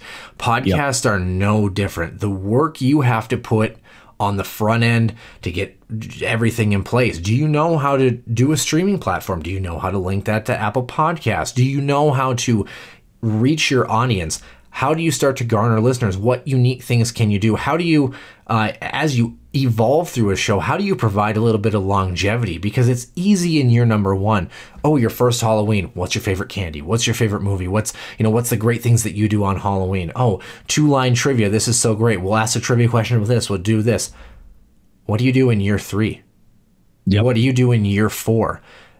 It gets significantly more challenging to try to stay fresh and stay relevant, especially because your first 2 years, you put so much time and effort into refining your craft, providing your product publicly so people can consume it, and being able to naturally evolve and make those adjustments. As you go through the years, the things that become so routine also become the most tiring sometimes, where it's, the bar that you've set, and to maintain that standard, you have to find a way to do it, and in some cases do it more efficiently to be able to Yes. package that product quicker. When we first started this show, and not even episode 0, but when we first started, we were spending 4, 5, 6 hours in some cases uploading shows after we recorded them, trying to plan the shows, trying to do it. Like,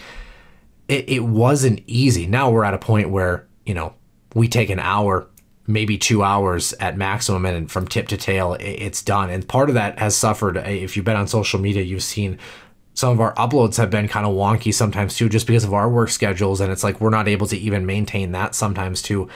Nick, like, our first days, how much time did we spend pre-show, post-show, and production? Like, the show might have been 70 minutes. That was like the tip of the iceberg of what actually went into that. And in some cases, when we first got started, all for what, 45, 50 listeners an episode? At best. It's a lot, right? And I think, there's technical, challenges too, because I still remember, right, episode 1, we were recording out of the KBSC training studio. That was studio 1 for us.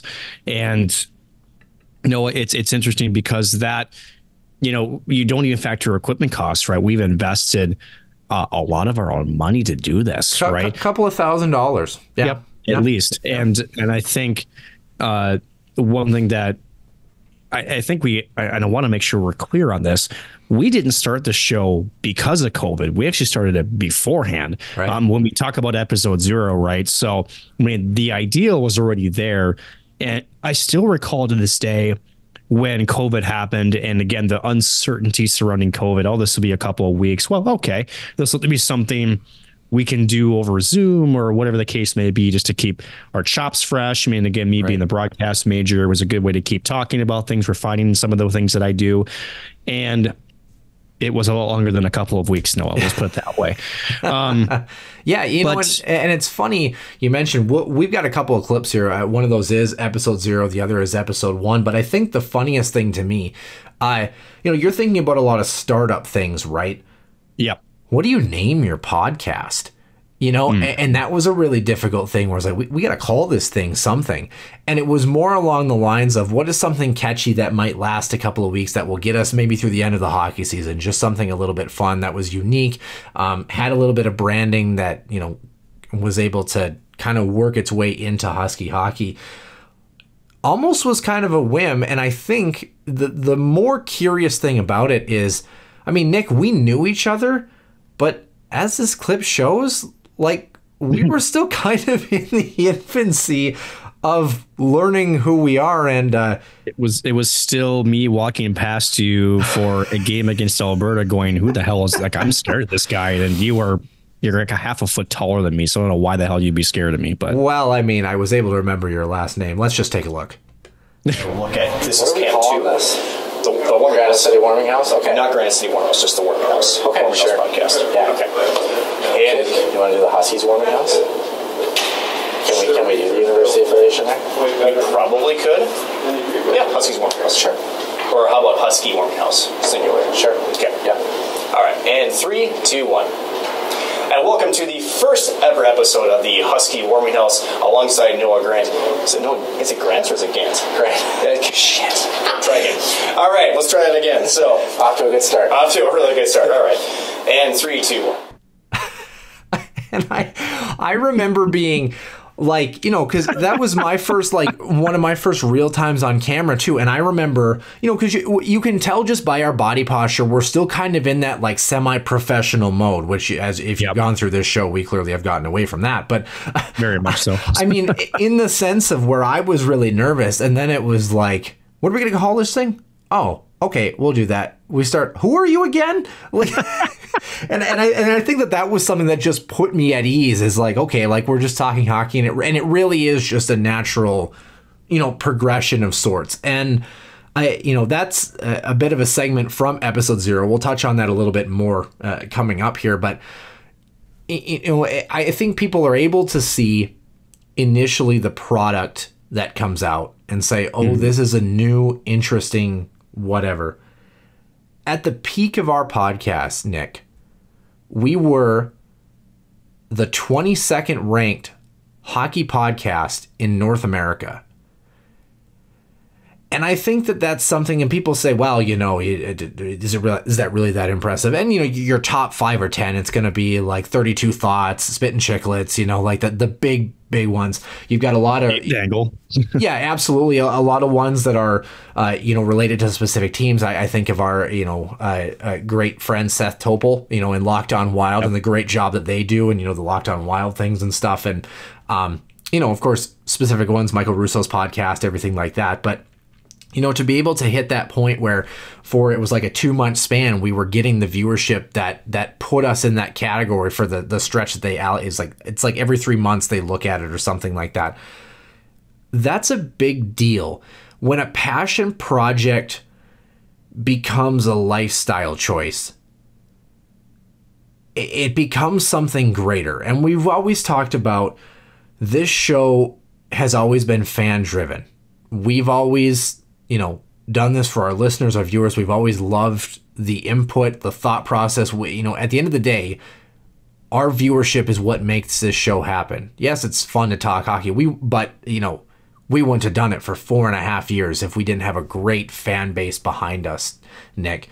But at the same time, being able to see that reward for something like that, and just simply the fan engagement, we'll get to the numbers in a little bit as well too, but Nick, did you kind of feel that there was a point, and I wonder if your point is the same as mine, where the show went from being this fun little startup and something that we thought we could try to have a little bit of interesting time with and try some new things, to where we were like, holy shit, like we're on to something here. It might not be the biggest marquee event that you're going to find, but for a niche podcast, for a specific school, for a very specific sport, we're doing okay here.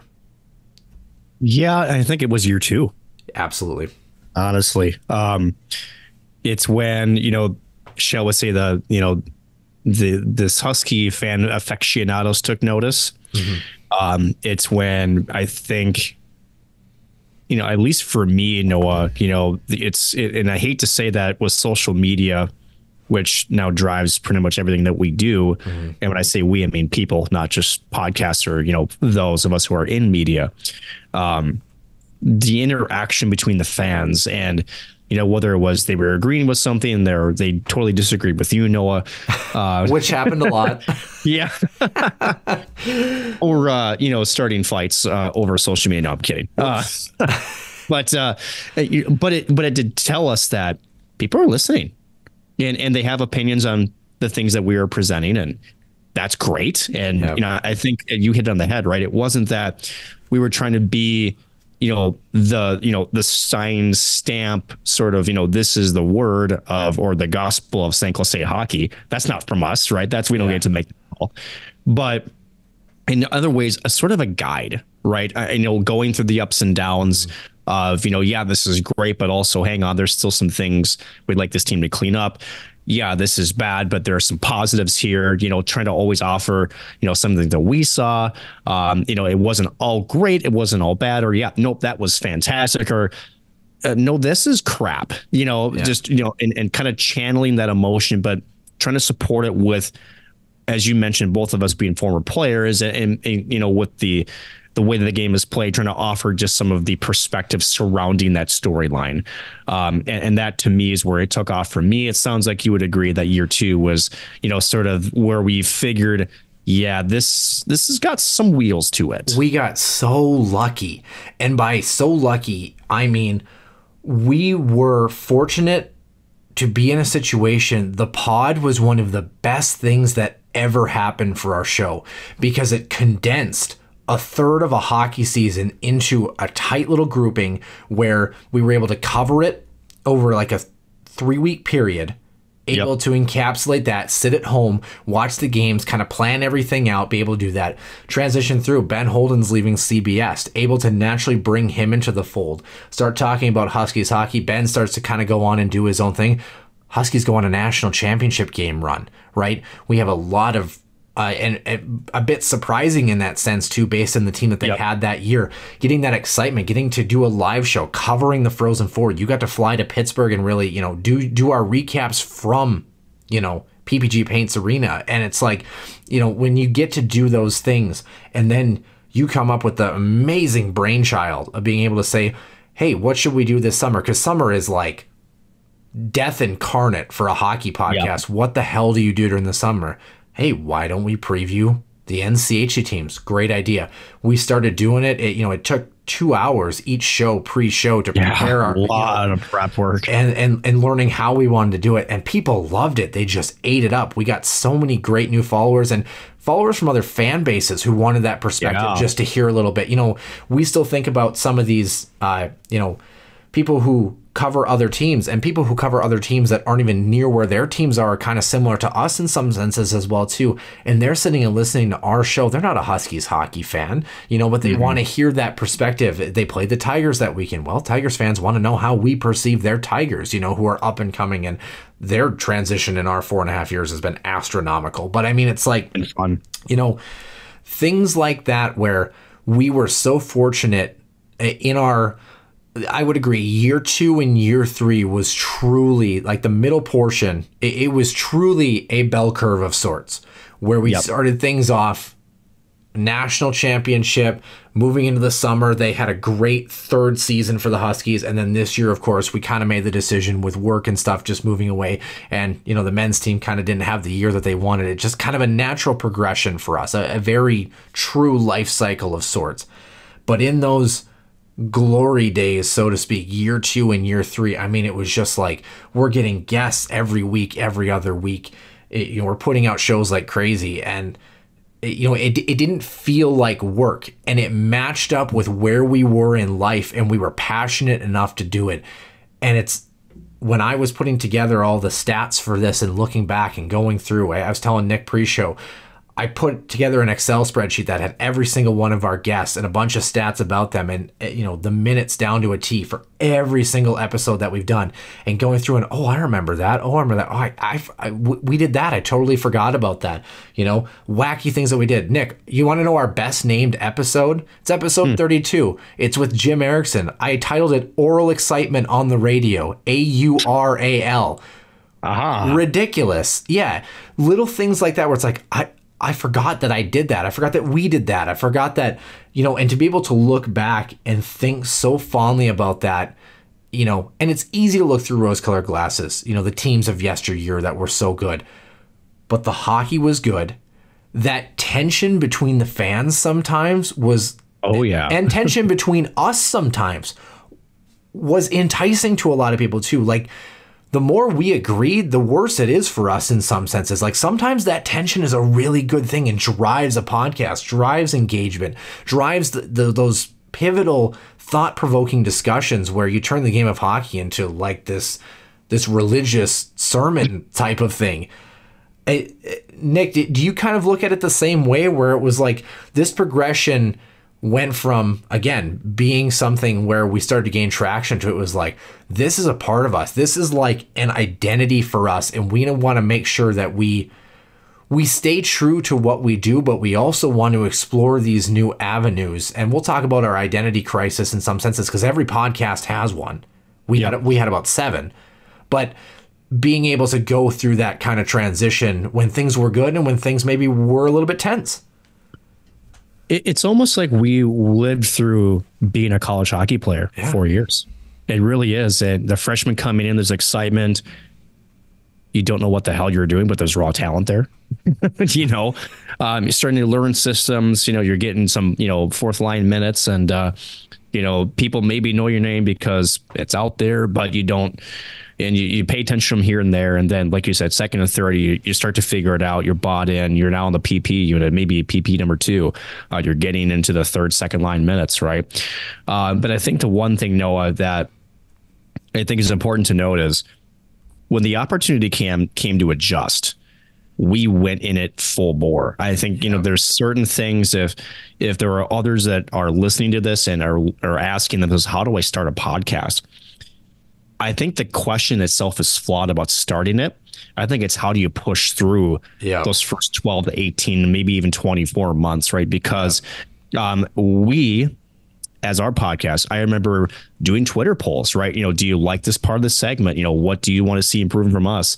And then embracing what the fans wanted to see from us and just going, well, we like this segment. We love talking about the NHL. I remember we stopped doing that this year just because we did a fan poll and they said, we don't really care to hear about that. Which is interesting because from a statistical perspective, as our shows got shorter because we cut that segment out, our viewership actually changed. One of the things we realized as we went through the season, there were a lot of people that actually kind of hung on listening to us talk about the NHL, listening to us talk about the Chicago stuff, some of the kind of the darker, deeper stuff as well, too, where, we lost that little bit of fan base, too. But then you started to see this influx of people that were like really in tune with the more in-depth dive for Huskies hockey. So like our dynamic changed, as a part of that poll, too.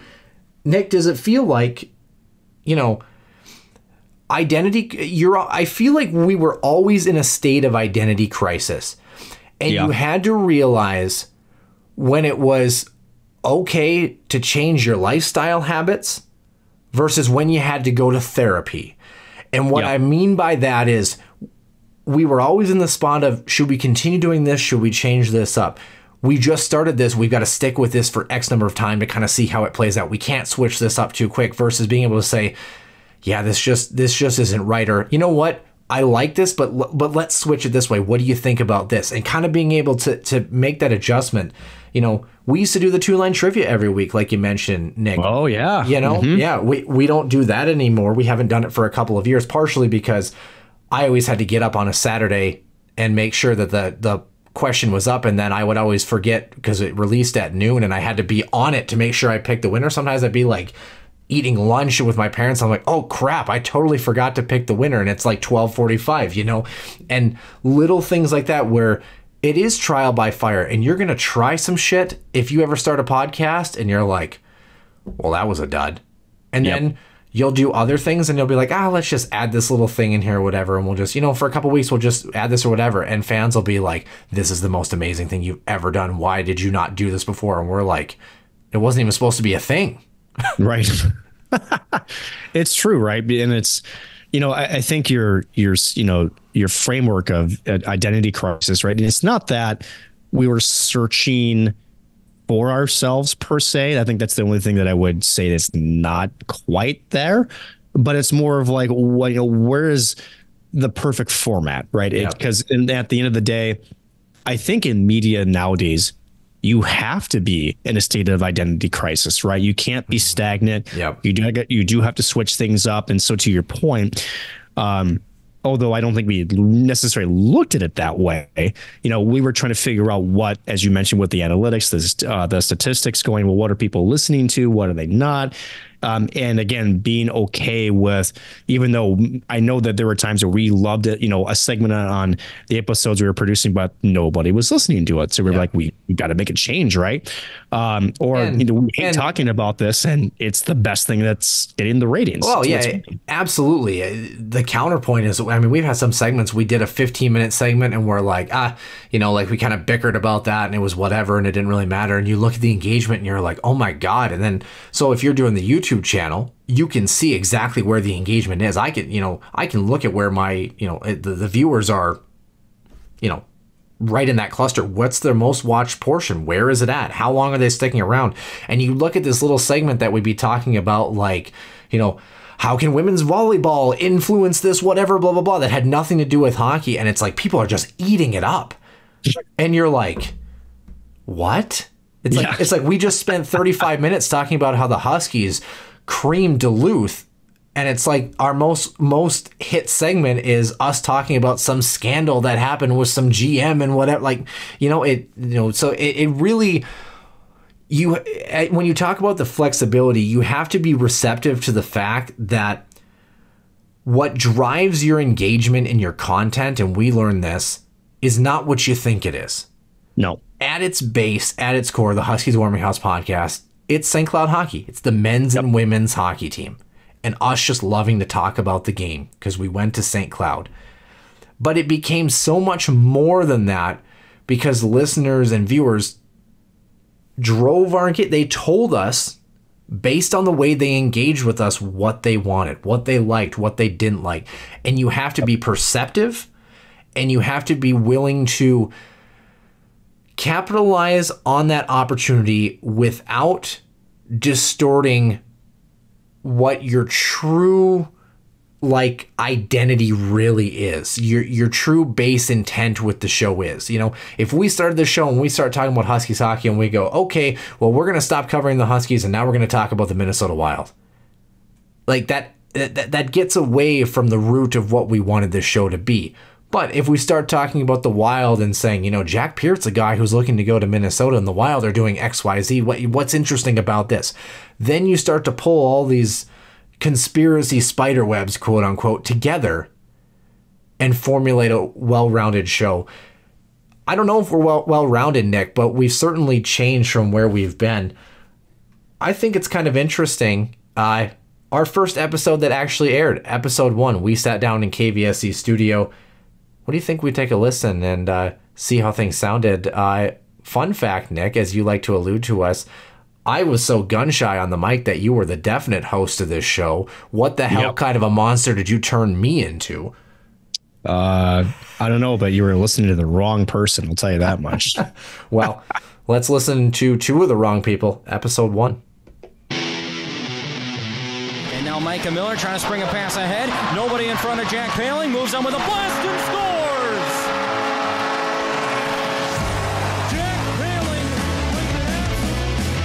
Giving up on chances, and we just gotta bottom line execute. Waits, passes in front, great save, Paluzzi, as she robs a Gopher in front of her, and that was number 8, Kippen Keller, on the grade A opportunity. For me as a coach, that's the kind of D you're always looking for, because they don't grow on trees for sure, and he's done a really good job being a captain of a really young team this year. It's a really cool thing to see for them to really appreciate what I've done on and off the ice. To the far half wall, Jack Paling trying to play it into the corner. Now Paling turns, squares his body to the slot, sends it up high toward Jack. Shaw makes its way through and they score! Right along the blue line, Nick Paling was in front of the net, and St. Cloud State's got a lead here in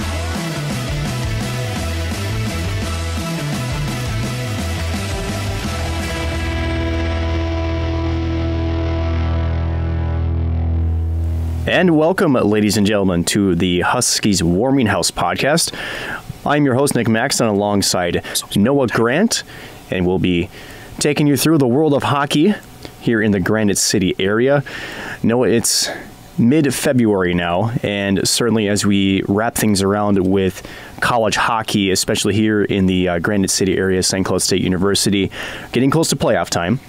And that's going to be one of the main topics of both of the men's and women's teams here as we approach some of our segments. But to lead off, we need to talk about the men's team and their weekend trip into Colorado Springs against the Tigers. Some big conference points on the line, and I think we need to talk about how 4 to 6 points wasn't what they wanted, was all 6, but still 4 to 6 points is still a pretty good result. Yeah, absolutely. You'll take that. And I mean, when I got a chance to talk with Brett Larson, I think where that really started was actually the Miami series the weekend prior, because you remember in Western Michigan, they got their doors blown off. I mean, there's no way to put it, really tough first periods that they really didn't play that bad, but I mean, just could not buy a bounce. And Western Michigan's a tough place to play. You come back home, you match up against Miami, you're looking to gain some traction, especially that was essentially could have been a 12-point weekend, and it ended up being one against Miami because they were a team that were kind of right on St. Cloud's heels as far as trying to chase them up in the standings.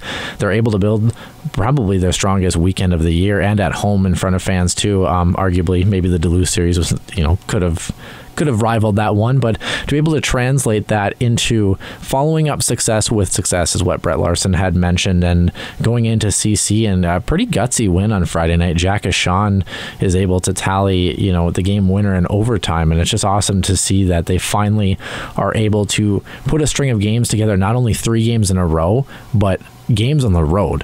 too. And I think there were a little bit of, fans that weren't happy necessarily with the overall play on Saturday. But I mean, to go to a shootout, Jack Ashan gets his, hits the century mark with his 100th point. I think that, it's a really good start for this team that, when you're moving into March hockey, the play that matters the most, that's imperative. And you have to have a team that shows resiliency, especially on the road. And you talk about going into Colorado College. We know that that's a team that's been struggling. They are ranked 8 here in the NCHC conference. Started off pretty promising for this season. I know when they came into Herb Brooks National Hockey Center, they swept the Huskies. I mean, first of all, I have no idea what the hell I was talking about. I still don't, but I mean, I definitely have no idea what I was talking about. Also weird to think about the CC Tigers being 8th in the NCHC. What the year they also swept the Huskies in this building. But I think that just looking back on that, Nick, and knowing that, we had such small ambitions and intentions, and I think that the progression was just so natural for us in terms of the excitement and being able to be a little bit subdued at times too, to be able to think, oh, we want to do this, so we want to try to do this, and it's other avenues saying, yeah, no, like that's not how this thing works, and being able to kind of put the time in and learn and refine the craft from being a little bit raw into being into that next perspective. We'll take a look at episode 0. We both look a lot younger and a lot different than we do now, but I just think. Yeah. Any thoughts about episode number 1? Oh my gosh, how jumpy are you? No kidding. I was very, very mic shy. Which is what happened. But and I think even for me, it came to a point where as the show kept going, right, I sort of took off. What do you want to call it? Like almost a performance hat in a degree? Or like an expectation that it needed to be this refined, perfect masterpiece. And I think that we learned that, again, we talked about the engagement. We learned that sometimes the more raw and relaxed and unfiltered we were, the more people seemed to gravitate to it. And it made it easier to be like, as most podcasts do, especially those who haven't gotten to that commercial side of things. It's more like having a beer with your buddies and talking shop, right? Mm-hmm. And I think that that's kind of what it ultimately ended up being. Is we started with this big professional radio show ambition type of thing, and then it was more like, now brought to you by the Soda Pod and Sunrise View. But I mean, it's but and again, can't say enough about Bill Prout and Sunrise View and the upstart that we had, especially when we were working remote. But being able to be comfortable with it, the fact that it can just be 2 guys talking hockey, as long as you have a format that's polished enough where listeners can expect some sort of routine and can follow it from tip to tail. If you're not switching that up too much, the content's going to drive itself. And I don't know if we did that or not, Nick, but we certainly tried our best. And I think, probably the easiest way to take a look at this is, why don't we just take a look at the final stats here? I mean, there's a lot of staggering things that I think kind of came out of this that I really didn't realize until I took a look at some of these things. Nick, any idea in terms of minutes, our longest show length? Any idea? It's close to 2 hours. I know that. Kind of ish. Yeah. Hour 45. In terms of minutes, see, this is why so you're making me do math. This is why our show didn't succeed, Nick. Is because we can't do math. And no, you're just being a stubborn little ass. Make me do it in minutes. 120 minutes is 2 hours. In case anyone was curious. I think they can do 60 times 2, but maybe you don't. I don't know. Can they? Let's do. We may have some North Dakota fans here, so we'll slow it down for them. That's fair. 110. We'll put it that way. 129 is the answer. Any idea? It was 2 hours. Okay. Any idea the shortest show? This is not counting specials. So any announcements, or like we did a repackage of a couple interviews that was like 3 hours long one time. I think 33 minutes. You're very close. 34 minutes. Both of them. I win the showcase. Both of them happen to actually be interviews. Episode 39 is our longest. We had 129 minutes. We had 2 clock in at 128 as well, too. So we've had 3 fairly longish shows that have extended beyond 2 hours. Our shortest show was episode 45, was an interview as well. Nick, the longest show, by the way, Nick can't see these graphics. So if you're wondering, well, he can clearly see. He actually can't. So, Nick, any idea? It was a pair of guests for episode 39. Any idea who was our longest episode ever?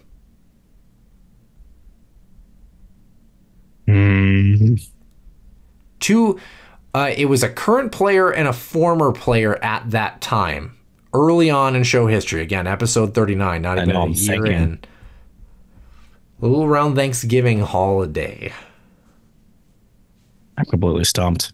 Jacka Sean and Jimmy Schultz actually is our longest show. Our shortest in episode 45 was someone who has had a very storied career in the National Hockey League. Any idea? That would be Dowd, right? It's actually Brett Hedican. Partially because he basically said you got about half an hour, So from tip to tail is pretty much about 29 minutes for the interview, and then in and out for each. So yeah, kind of an interesting little caveat.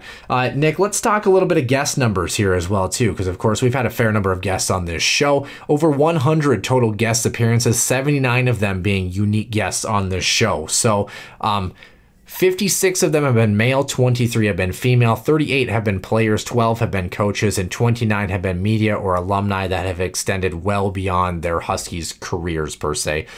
Not a lot of overlap with that. I mean, you had, I looked at Don Lucia as still a coach. I mean, even though he's a commissioner, I mean, in my mind, he was a coach for over 2 decades, right? So, but yeah, kind of an interesting little caveat, almost 80 unique guests on this show. You think about that, we have almost 250 episodes, 80 of those, had a guest in some form. So kind of an interesting little caveat here. So Nick, speaking of our guests, we have one guest that takes the cake in terms of most appearances on the show. We have someone in sole possession of second place, and we have 3 that are tied for our third place spot on the show. Can you name them? Brett Larson's number 1. Yep. Yep. Ben Holden is number 2. You're correct. Any idea how many appearances for each of those guys? Brett was 4 or 5. Okay. 5. I'll let you know when we put the graphic up. What about for Ben?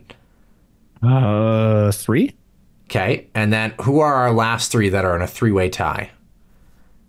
Everybody else had 2 appearances or less. So, oof. Hang on a second. Kevin Fitzgerald. Nope, he only had 2 appearances. Okay, so that means I'm wrong on the other ones. He was definitely in our DMs. Were you thinking Tyler Anderson or Nolan Walker too? I figured they were in your probably. That was part of it. Yeah. I'm trying to remember. No, I think we only had Nick Oliver once. Nick Oliver twice. We had him once alone and once with Luke Jaycox actually before the Frozen Four. Right. The answers may surprise you. Let's take a look at our top 5 guests all time. Brett Larson is the correct answer. 8 appearances for Brett Larson on this show. Ben Holden 4 times. Bill Prout, Center Ice View, 3 appearances for him.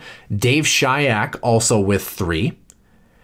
And then Pat Micheletti is our other. Dave Shayak is kind of a sneaky one because we interviewed him early when he was first coming to be a part of the Huskies. And then we had a tandem interview with him. And then, of course, we talked at Thanksgiving about his wine preferences. Very unique interview in year number 1. So kind of an interesting caveat. 8 appearances for Brett Larson, Nick. In one of the years, he joined us right after the season in April and then came and joined us again at the beginning of June, less than 2 months later. So again, can't say enough about Brett Larson, who of course his last appearance on this show here today. So can't say enough about him and how gracious and cordial he's been with us. So Nick, let's get into some of the bigger numbers here. Total show time. Boy. I'll have you guess. Why not? In terms of minutes, How many minutes of showtime, or I guess you can do hours. How many minutes and or hours of showtime do we have? 2,235. Nick, you're a little off. I hate to break it to you. You ready? Okay. 19,279 minutes. I definitely did my math wrong. Okay. 321 hours, which is just under 13 and a half straight days of episode release time. If you listen to us nonstop, it would take you 2 weeks straight to get through our show. Sounds like a torture chamber. It sounds like putting the DirecTV help channel on for, no kidding. for 24 hours. 247 episodes across that time. Let's talk about totals by year here now. Lifetime average. Nick can't see this. Nick, average show length in terms of minutes. What's our average show time? So 75 minutes. Oh, very close. 78 minutes. Well done. 2020. Again, so I did episodes by year, and for the first year it's shortened because we started a little bit late. And then for the rest of the years minus this year, I did out of 51 weeks because it was expected that we were going to take at least a week off for Christmas. So 2020, 45 episodes, including episode 0, which was never released. So it'd be 96% otherwise, but 98% of our weeks had a show. Yep. Average length of 87 minutes, 2021. Out of 51 weeks, Nick, 87 shows. Jesus. 171% conversion rate, 67 minutes average length. A lot of interviews in 2021. That's where we talked about year number 2 started to really hum along for us. 2022, 51 out of 51. That's 100%. Even Nick Maxon or a North Dakota fan can do that math. Average length. This is our longest average length of any year, 91 minutes. So we averaged an hour and a half throughout that year. That was a lot of content related to, I believe, NCHC previews.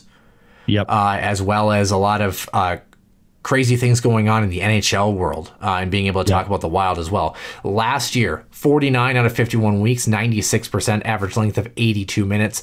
And this year, 15 out of 16 weeks, not including today, 94% average length of 59 minutes. The show has really been cut down in this last year. So Nick, 98%, 171, 196, 94%.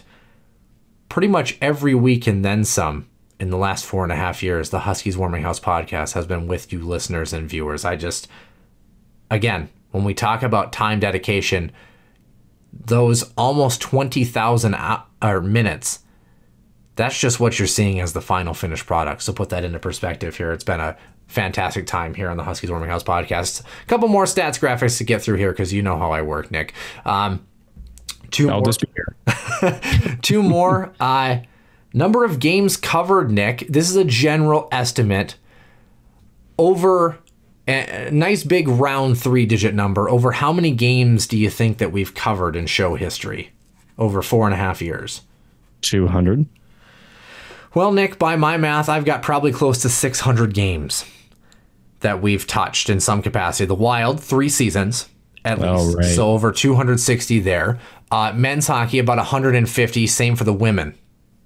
You're thinking about 30 games. I'm thinking about, Yeah, 30 games. And then I would say the NCAAs, the World Juniors, some high school stuff. I'd say there's where your extra 40. So I'd say about 600 games we've probably covered on this show. But Nick, what everyone wants to know, the big number. Downloads, audio views, listens.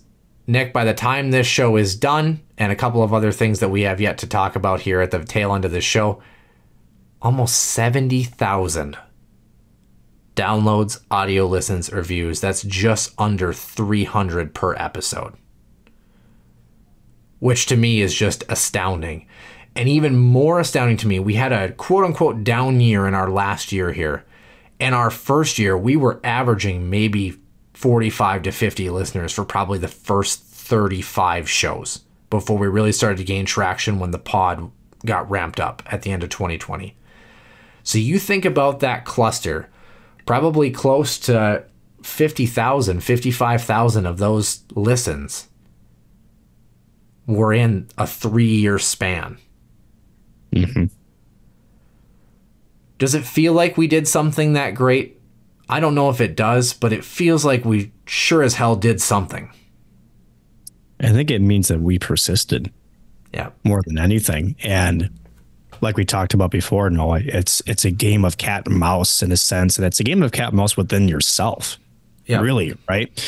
We're not going to call ourselves the Dave Carl of mid-game adjustments, because he's the king of that. But I do think that it does speak to how there was. Let's keep with the coaches talk, right? It's the willingness to go in the corners and battle it, right? Because like you mentioned, there's internal battles within ourselves and with each other at times, and with the fan base per se, with other fan bases. Sorry, North Dakota, not really, but but it's knowing what you're getting into and still willingness to go in there and do it, right? Yeah. And I think what that symbolizes more than anything is not that we were great. I think we were. Let's put it that way. I think it's been a great run, but it also means more than that. It means that just kind of like how we talked about Denver winning the national championship. It's knowing that you're going to get probably 60 shot attempts in the third period, and you got to go out and block 40 of those. Yeah. It's going to sting. It's going to hurt. But you won't be able to feel a darn thing when you're raising the national championship trophy, right? And I think that's really more what that speaks to. And I think the interesting part about this too, it kind of walks through our life a little bit. You and I have changed jobs. I finished an entire college degree during this time, in addition to the one that I was in previously when we started this show. I went from being in St. Cloud to living at my parents' place to getting an apartment to getting another apartment. I've lived in 4 different locations since we started this show. Nick, we've talked about your plethora of opportunities that you've had as well too. And I think that that's kind of the thing that sticks out, is when I think about our show history, it's also a moment in our lives. It's a moment in time. I can remember where we were when we had some of our big marquee guests, when we were first learning about, how to do some of these things and trying to make things happen. We've had some really great highs, some really fun, awesome guests. We've had some guests that we've gotten done and we're like, maybe they weren't the strongest, all things considered, but those things happen here and there, where not everybody's a media personality. Yeah. Not that talkative, all the time, but, or they're calling in from a sat phone on a lake cabin in the middle of nowhere, but, but shout out Jeff Passolt, episode 30. But on the flip side of that too, we've had some moments as well, where we've thought, gosh, we might not have a show next week, or I don't know what we're going to do in a month, or how are we going to do this, and times where when you're going through things in life too, you just wonder, can you keep doing this for the next month? I'd say each of us, Nick, has probably had about 4 or 5 of those moments in show history, some together, some separate, where we're like, dude, I don't know. And going from that moment, and we talked about the excitement, the energy, the drive to have to want to kind of push the envelope a little bit into getting to the point where, as I asked you, was there a moment where you realized that this show is taking off? Is your moment the same as mine, where you realize that we might be headed toward the natural progression of, I think the Huskies Warming House podcast might be done after this year? I don't know if there was one singular moment, Noah. And I think similar to a player, right? When you're on the ice, and whether it's reduced ice time here, not playing on the power play, or not getting penalty kill minutes, just knowing you're not the fastest skater.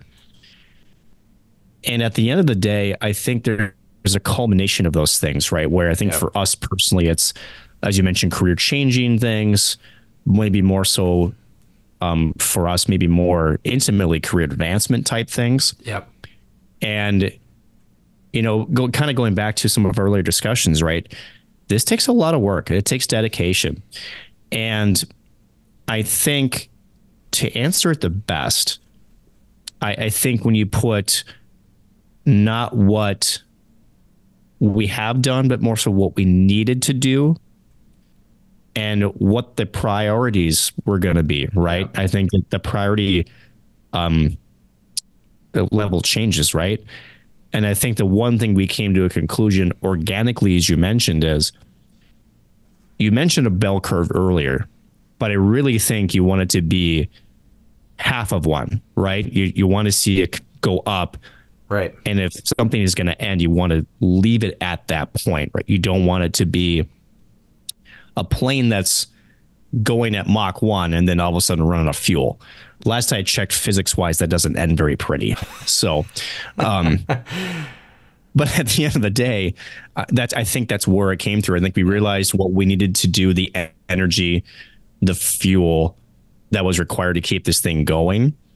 And it's not that we didn't have it, but we made the decision that to keep it going was going to use more energy. And I think to kind of bring a sort of a financial or more of an economic kind of twist to this, inflation was growing. Yeah. Our dedications outside of the podcasts were getting more demanding.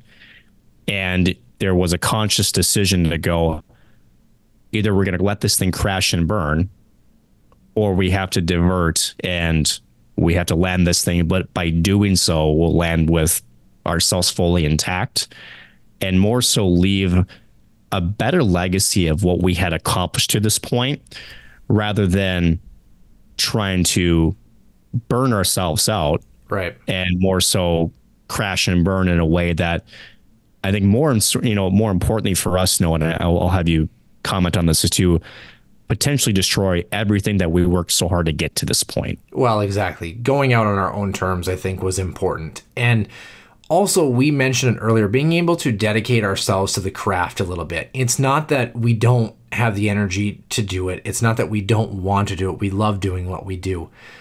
We very much could have used a third person. I think if we had a producer or an editor, I think that would have made a big difference. But we were at that point where we had done everything by ourselves. We knew the routine. We knew the product. We had grown in that capacity. But at the same time, we wanted to maintain that standard, like you said, Nick.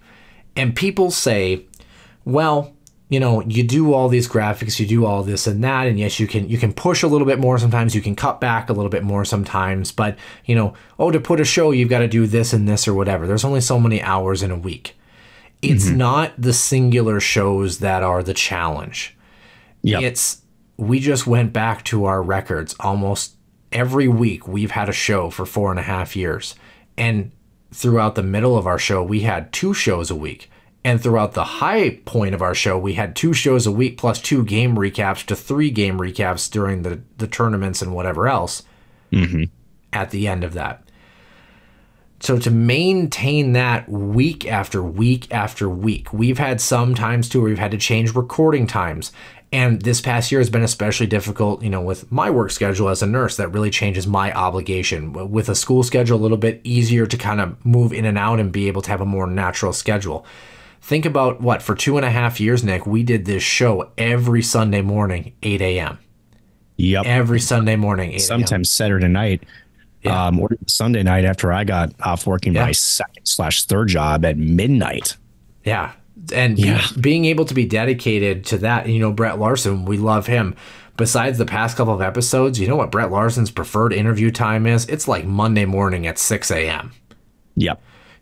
So to be able to have to match that, I was going to school working 2 jobs. Nick, you had 2 to 3 jobs at that point. You were finishing your broadcasting career through the first half of our show as well, too. These are the decision, for lack of a better term, was extremely challenging because it was never something that we wanted to do. But we knew that if we were going to do it, we wanted to do it on our terms. We wanted to do it right, and we wanted to give it the time that it deserved. And I don't know if we've done that, but I feel satisfied with that. I feel at peace walking away from this, knowing that this was something that, whether people want to admit it or not, it touched lives. And that sounds cheesy as hell. But I think about when we first started, and we were one of the first kind of audio podcasts to get up and running, and, guest on our show as well too, and a very difficult time talking about, the Mac Motzko situation, the Rink Live's Mick Hatton, what he's done with the Rink Live. They added their own podcast platform. Our former colleague in Sid Wolf, looking what she's been able to do with the Rink Live, creating those opportunities, thinking about guys like Sam Getzinger, who's doing the North Dakota high school hockey state tournaments, doing all these tournaments all over. Blake Tyson, his opportunities. Joey Erickson, thinking about he's doing Locked On, Dallas Stars and stuff like that. Drew Steele and his great chances in the USHL as well too. Thinking about all these people that we've come in contact, that we've seen them kind of interwoven with our show history as well too. And not to mention, of course, Center Ice View, the plethora of great media guests that we've had, Ben Holden, Dave Starman, guys like that. Being able to be a part of someone's life, for some of you, it's been every week. For some of you, it's been occasionally. For others, unless Brett Larson's on, you're not visiting. That's okay. We've loved every minute of having each and every one of our listeners and viewers here through that process. So that decision, I think, carried the most weight of, we knew it was coming. We knew how we wanted to do it. I think, Nick, you and I would agree that we probably got about a third of the way into this season, probably about Thanksgiving time. And we're like, I don't know.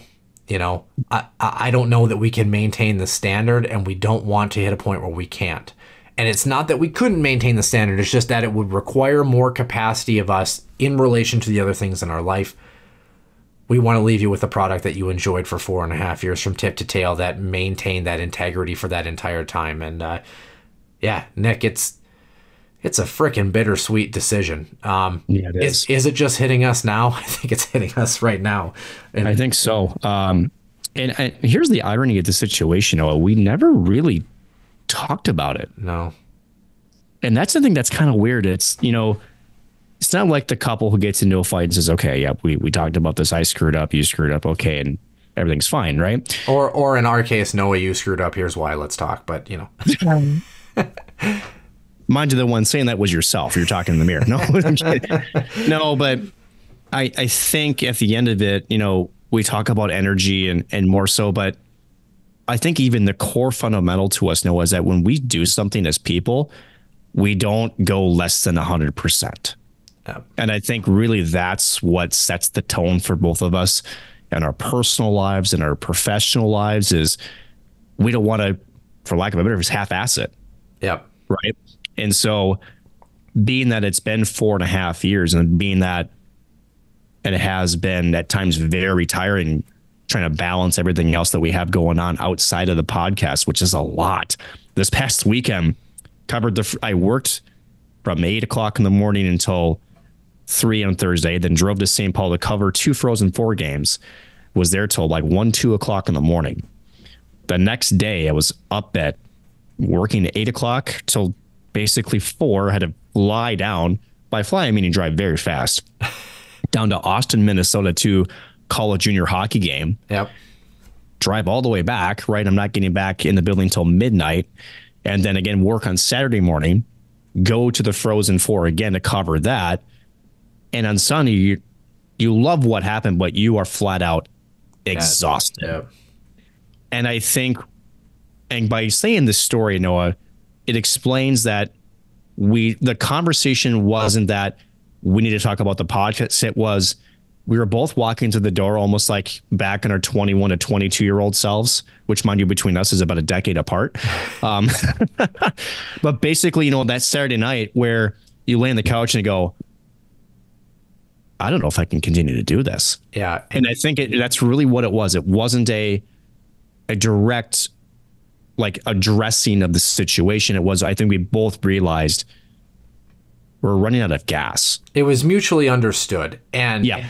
It was very, I'm going to be honest, when we, I think we sat down for one of the shows, it might have been it was in the 190s, somewhere at 194, 195. And I think I sat down and I was like,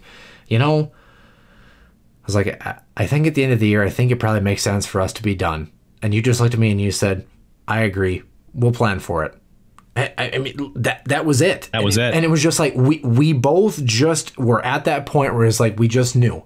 And we knew that we were going to be moving on to different things. As you mentioned 3 days in your timeline, right? I've been working night shift at the hospital. I work for 13 hours. I come home, I sleep, I do it over again. When we've done a lot of these shows that we've done, I'm in the middle of working four days in a row in that stretch, and I wake up at 4:45, which, if you're on the night shift, 4:45 in the afternoon is 4:45 in the morning for me, before a 7 a.m. job, and we do a show for an hour. And it's like, we've been so dedicated to doing that. It's time for us to pursue other avenues more intently, things that we're excited about personally and professionally, more family time as well too, and just being able to do that. Because you think about, you just mentioned half a week, you got to throw a show in there somewhere. And the way the hockey world works, all the games are on the weekends. So you want to make sure that you package up a product during that time and get it out before the next weekend starts. So it's been a hell of a ride. It's just been incredible the way that we've been able to go through things. You mentioned us being a little bit young. We do have 2 more tidbits in show history left to come out. We're excited about those, and we'll touch on them in just half a second. But you talk about show history. There is something that might be coming out in the coming weeks before we're all said and done, and by might, we're going to make it happen. There's an episode that none of you guys have ever seen. Nope. We call it episode 0. We look a little bit younger, a little bit more raw in our infancy days. You might see a bit more of this coming out, but here's a couple of minutes. And welcome to the first ever episode of the Husky Warming House alongside Noah Grant. I'm Nick Max, and for those of you just joining the show here again, first ever episode, this is a show where we talk everything and anything hockey from here in the Granite City for the Huskies men's and women's teams. We'll expand on the NCHC conference as a whole, and then also get into some more topics outside of college hockey, into the NHL, and also into some local high school teams. But I think, Noah, the first topic we're going to discuss today is going to be the Huskies men's team, who came away with a big sweep against the University of Minnesota Duluth, getting back-to-back wins for the first time since the Miami series in Ohio. A huge win for this team from this last weekend. Yeah, absolutely. They're a team, of course, that you look at them with a 2-1 win on Friday and a 2-0 win on Saturday, and it's just really strong to see them finally be able to put it together. Like you said, with the Miami series, they get the job done, almost get the job done against Omaha as well. Just weren't quite able to eke it out with an overtime loss on that Saturday at home, but they're really trending in the right direction, especially in the NCHC. Unfortunately, the thing that's burning them right now is their start, of course, against non-conference play. Does put them in a tough spot for the NCAA tournament, but going back to this weekend, they were a team that really played strong defensively, especially on Friday night. They had 5 penalties to kill off, and they were able to get the job done, and just really nice to see them steal a game with David Rennick on Friday, and then Saturday a late finish with a minute 25 left to play. A great tip by Nick Paling, a shot coming from Jack Ashawn, the captain and the Hobie Baker candidate out there for the Huskies team. As we switch gears to this upcoming series against Western Michigan, obviously any NCHC conference weekend series is going to be huge, but the Huskies only trail Western Michigan, currently sitting in 4th place in the standings by 4 points, so 2 big wins could put them in a home ice position coming NCHC playoff time. Yeah, home ice is obviously imperative as we look moving into February and March hockey. Of course, like we just mentioned, the Huskies are probably going to have to win the NCHC tournament to get the job done. Going to have to probably go through either a North Dakota or a Denver. It's going to be extremely challenging. One of the ways to make that job a little bit easier is playing on your home ice, and Western Michigan is going to be the matchup that they have this weekend, coached by NHLer Andy Murray, former NHL coach, I should say. And they're a team with a lot of speed, and it's going to be important to stay disciplined. When I talked to Brett Larson just moments ago, he mentioned how their team was not disciplined on Friday against Duluth, and it almost bit them. They were able to stay strong defensively. And then Saturday, they turned the tide. They were the aggressor. They were the team that was on the power play and got those late opportunities. And Jack Ashawn, Nick Paling, what more can you say? Shocker, I continue to talk along in this clip as well, too. But yeah, first of all, we look totally different, but I think that some of us look better than the other. I'm saying. Well, it's a low bar, but I mean, I think that when you get to kind of walk through that and you look back and you think, holy shit, like that's what we came from. First of all, still looks incredible, holds up. We realized very quickly after doing that episode that it would take us about 7 or 8 hours per show to be able to upload it each time and package it. Yeah, just not going to happen. But it was without help, I should say, because we when we originally planned for that, we had other members of UTVS at St. Cloud State mention they would help, and then funny, come to game time, and then it's just me and you.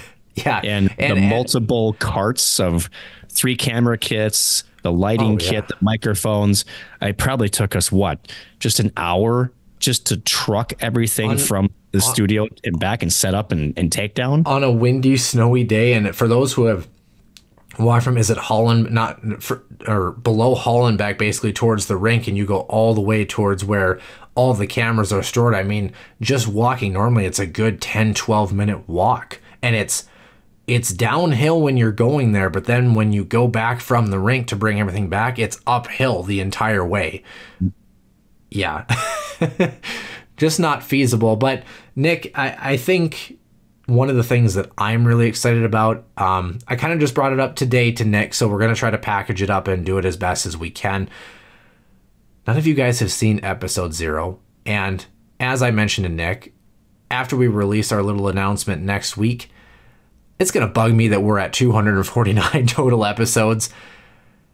I'd love for our listeners and viewers to kind of see our show come full circle and see the never before seen episode 0. I don't know how relevant and pertinent the information is going to be. I think there was a lot of Matt Dumba trade talk at that time, which, hey, Arizona Coyotes, full circle. But we'd love for our listeners and viewers to hear it. So I would say maybe in a week or two's time, episode 0, I think, is going to be headed out, and that will be the last thing you see from the Huskies Warming House podcast. As we mentioned, Nick, in a little bit, probably in a couple days, maybe in a week or so, we will release just a short couple-minute piece encapsulating some things to look forward to, where you can find the Huskies Warming House, kind of just a couple things that we'll be up to and where you can find us. You know, we'd love to still hear from our listeners and viewers. It's been an incredible ride, Nick, to be a part of this, and excited to kind of go through those final little steps here on the Huskies Warming House podcast. We've had some gigantic leaps and some little baby steps at times, but overall it's been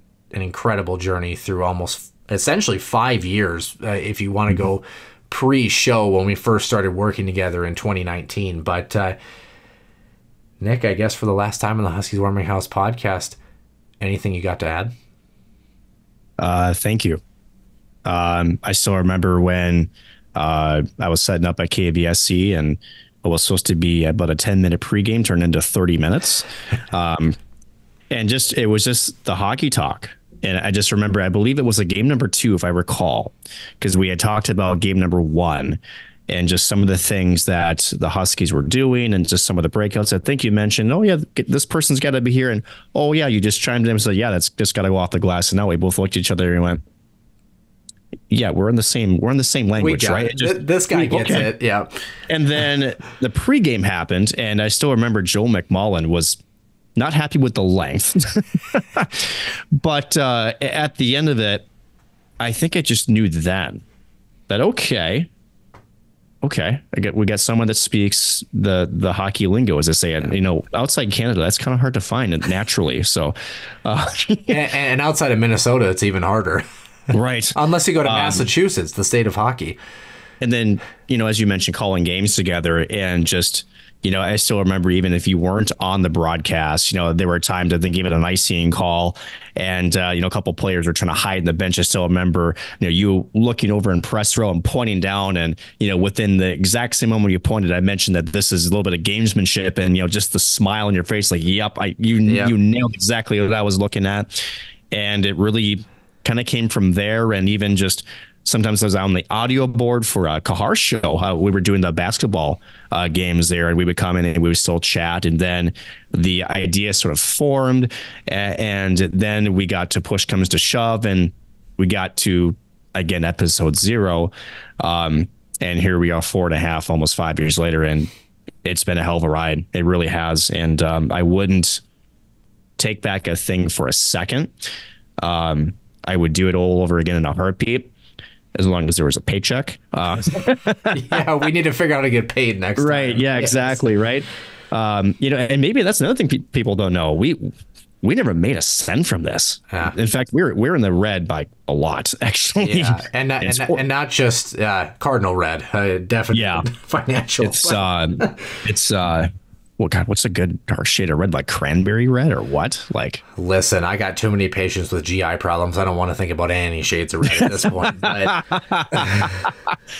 it's Iron Man red. It's down there.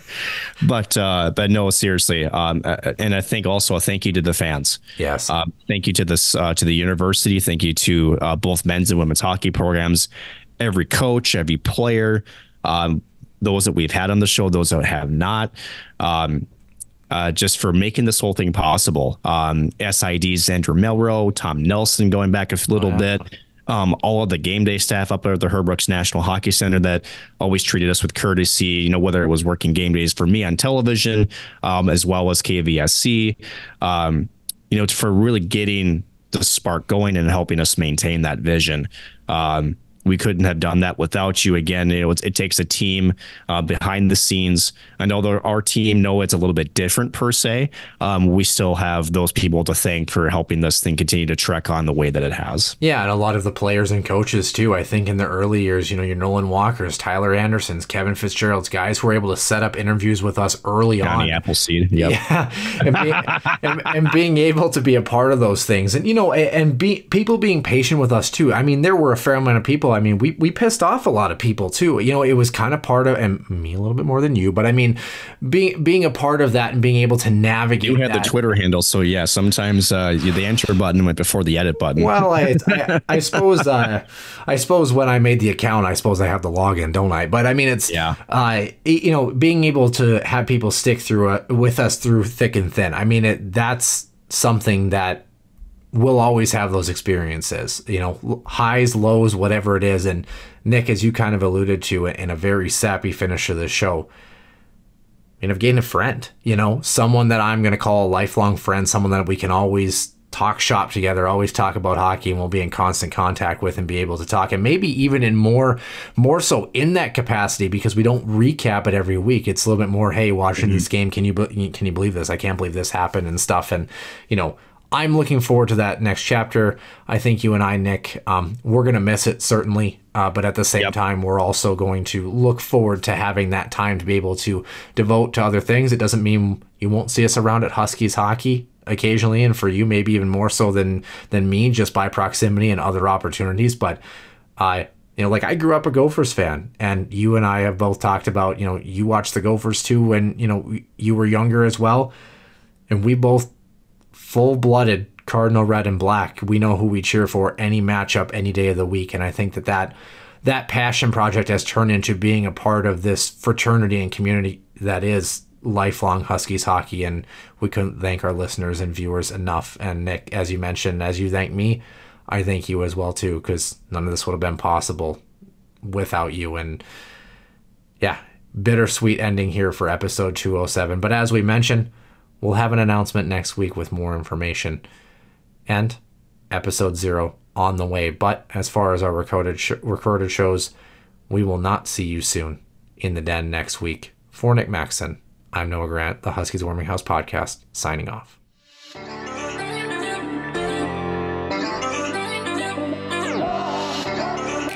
One-timer coming, they score! Ripped in! A bomb from Permix!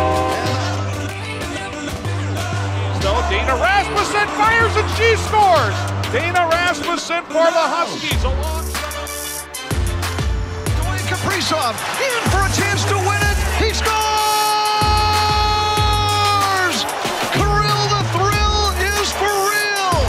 Welcome to the NHL, a game winner! St. Cloud Cathedral is now 42.6 seconds away from wrapping up the school's first ever title.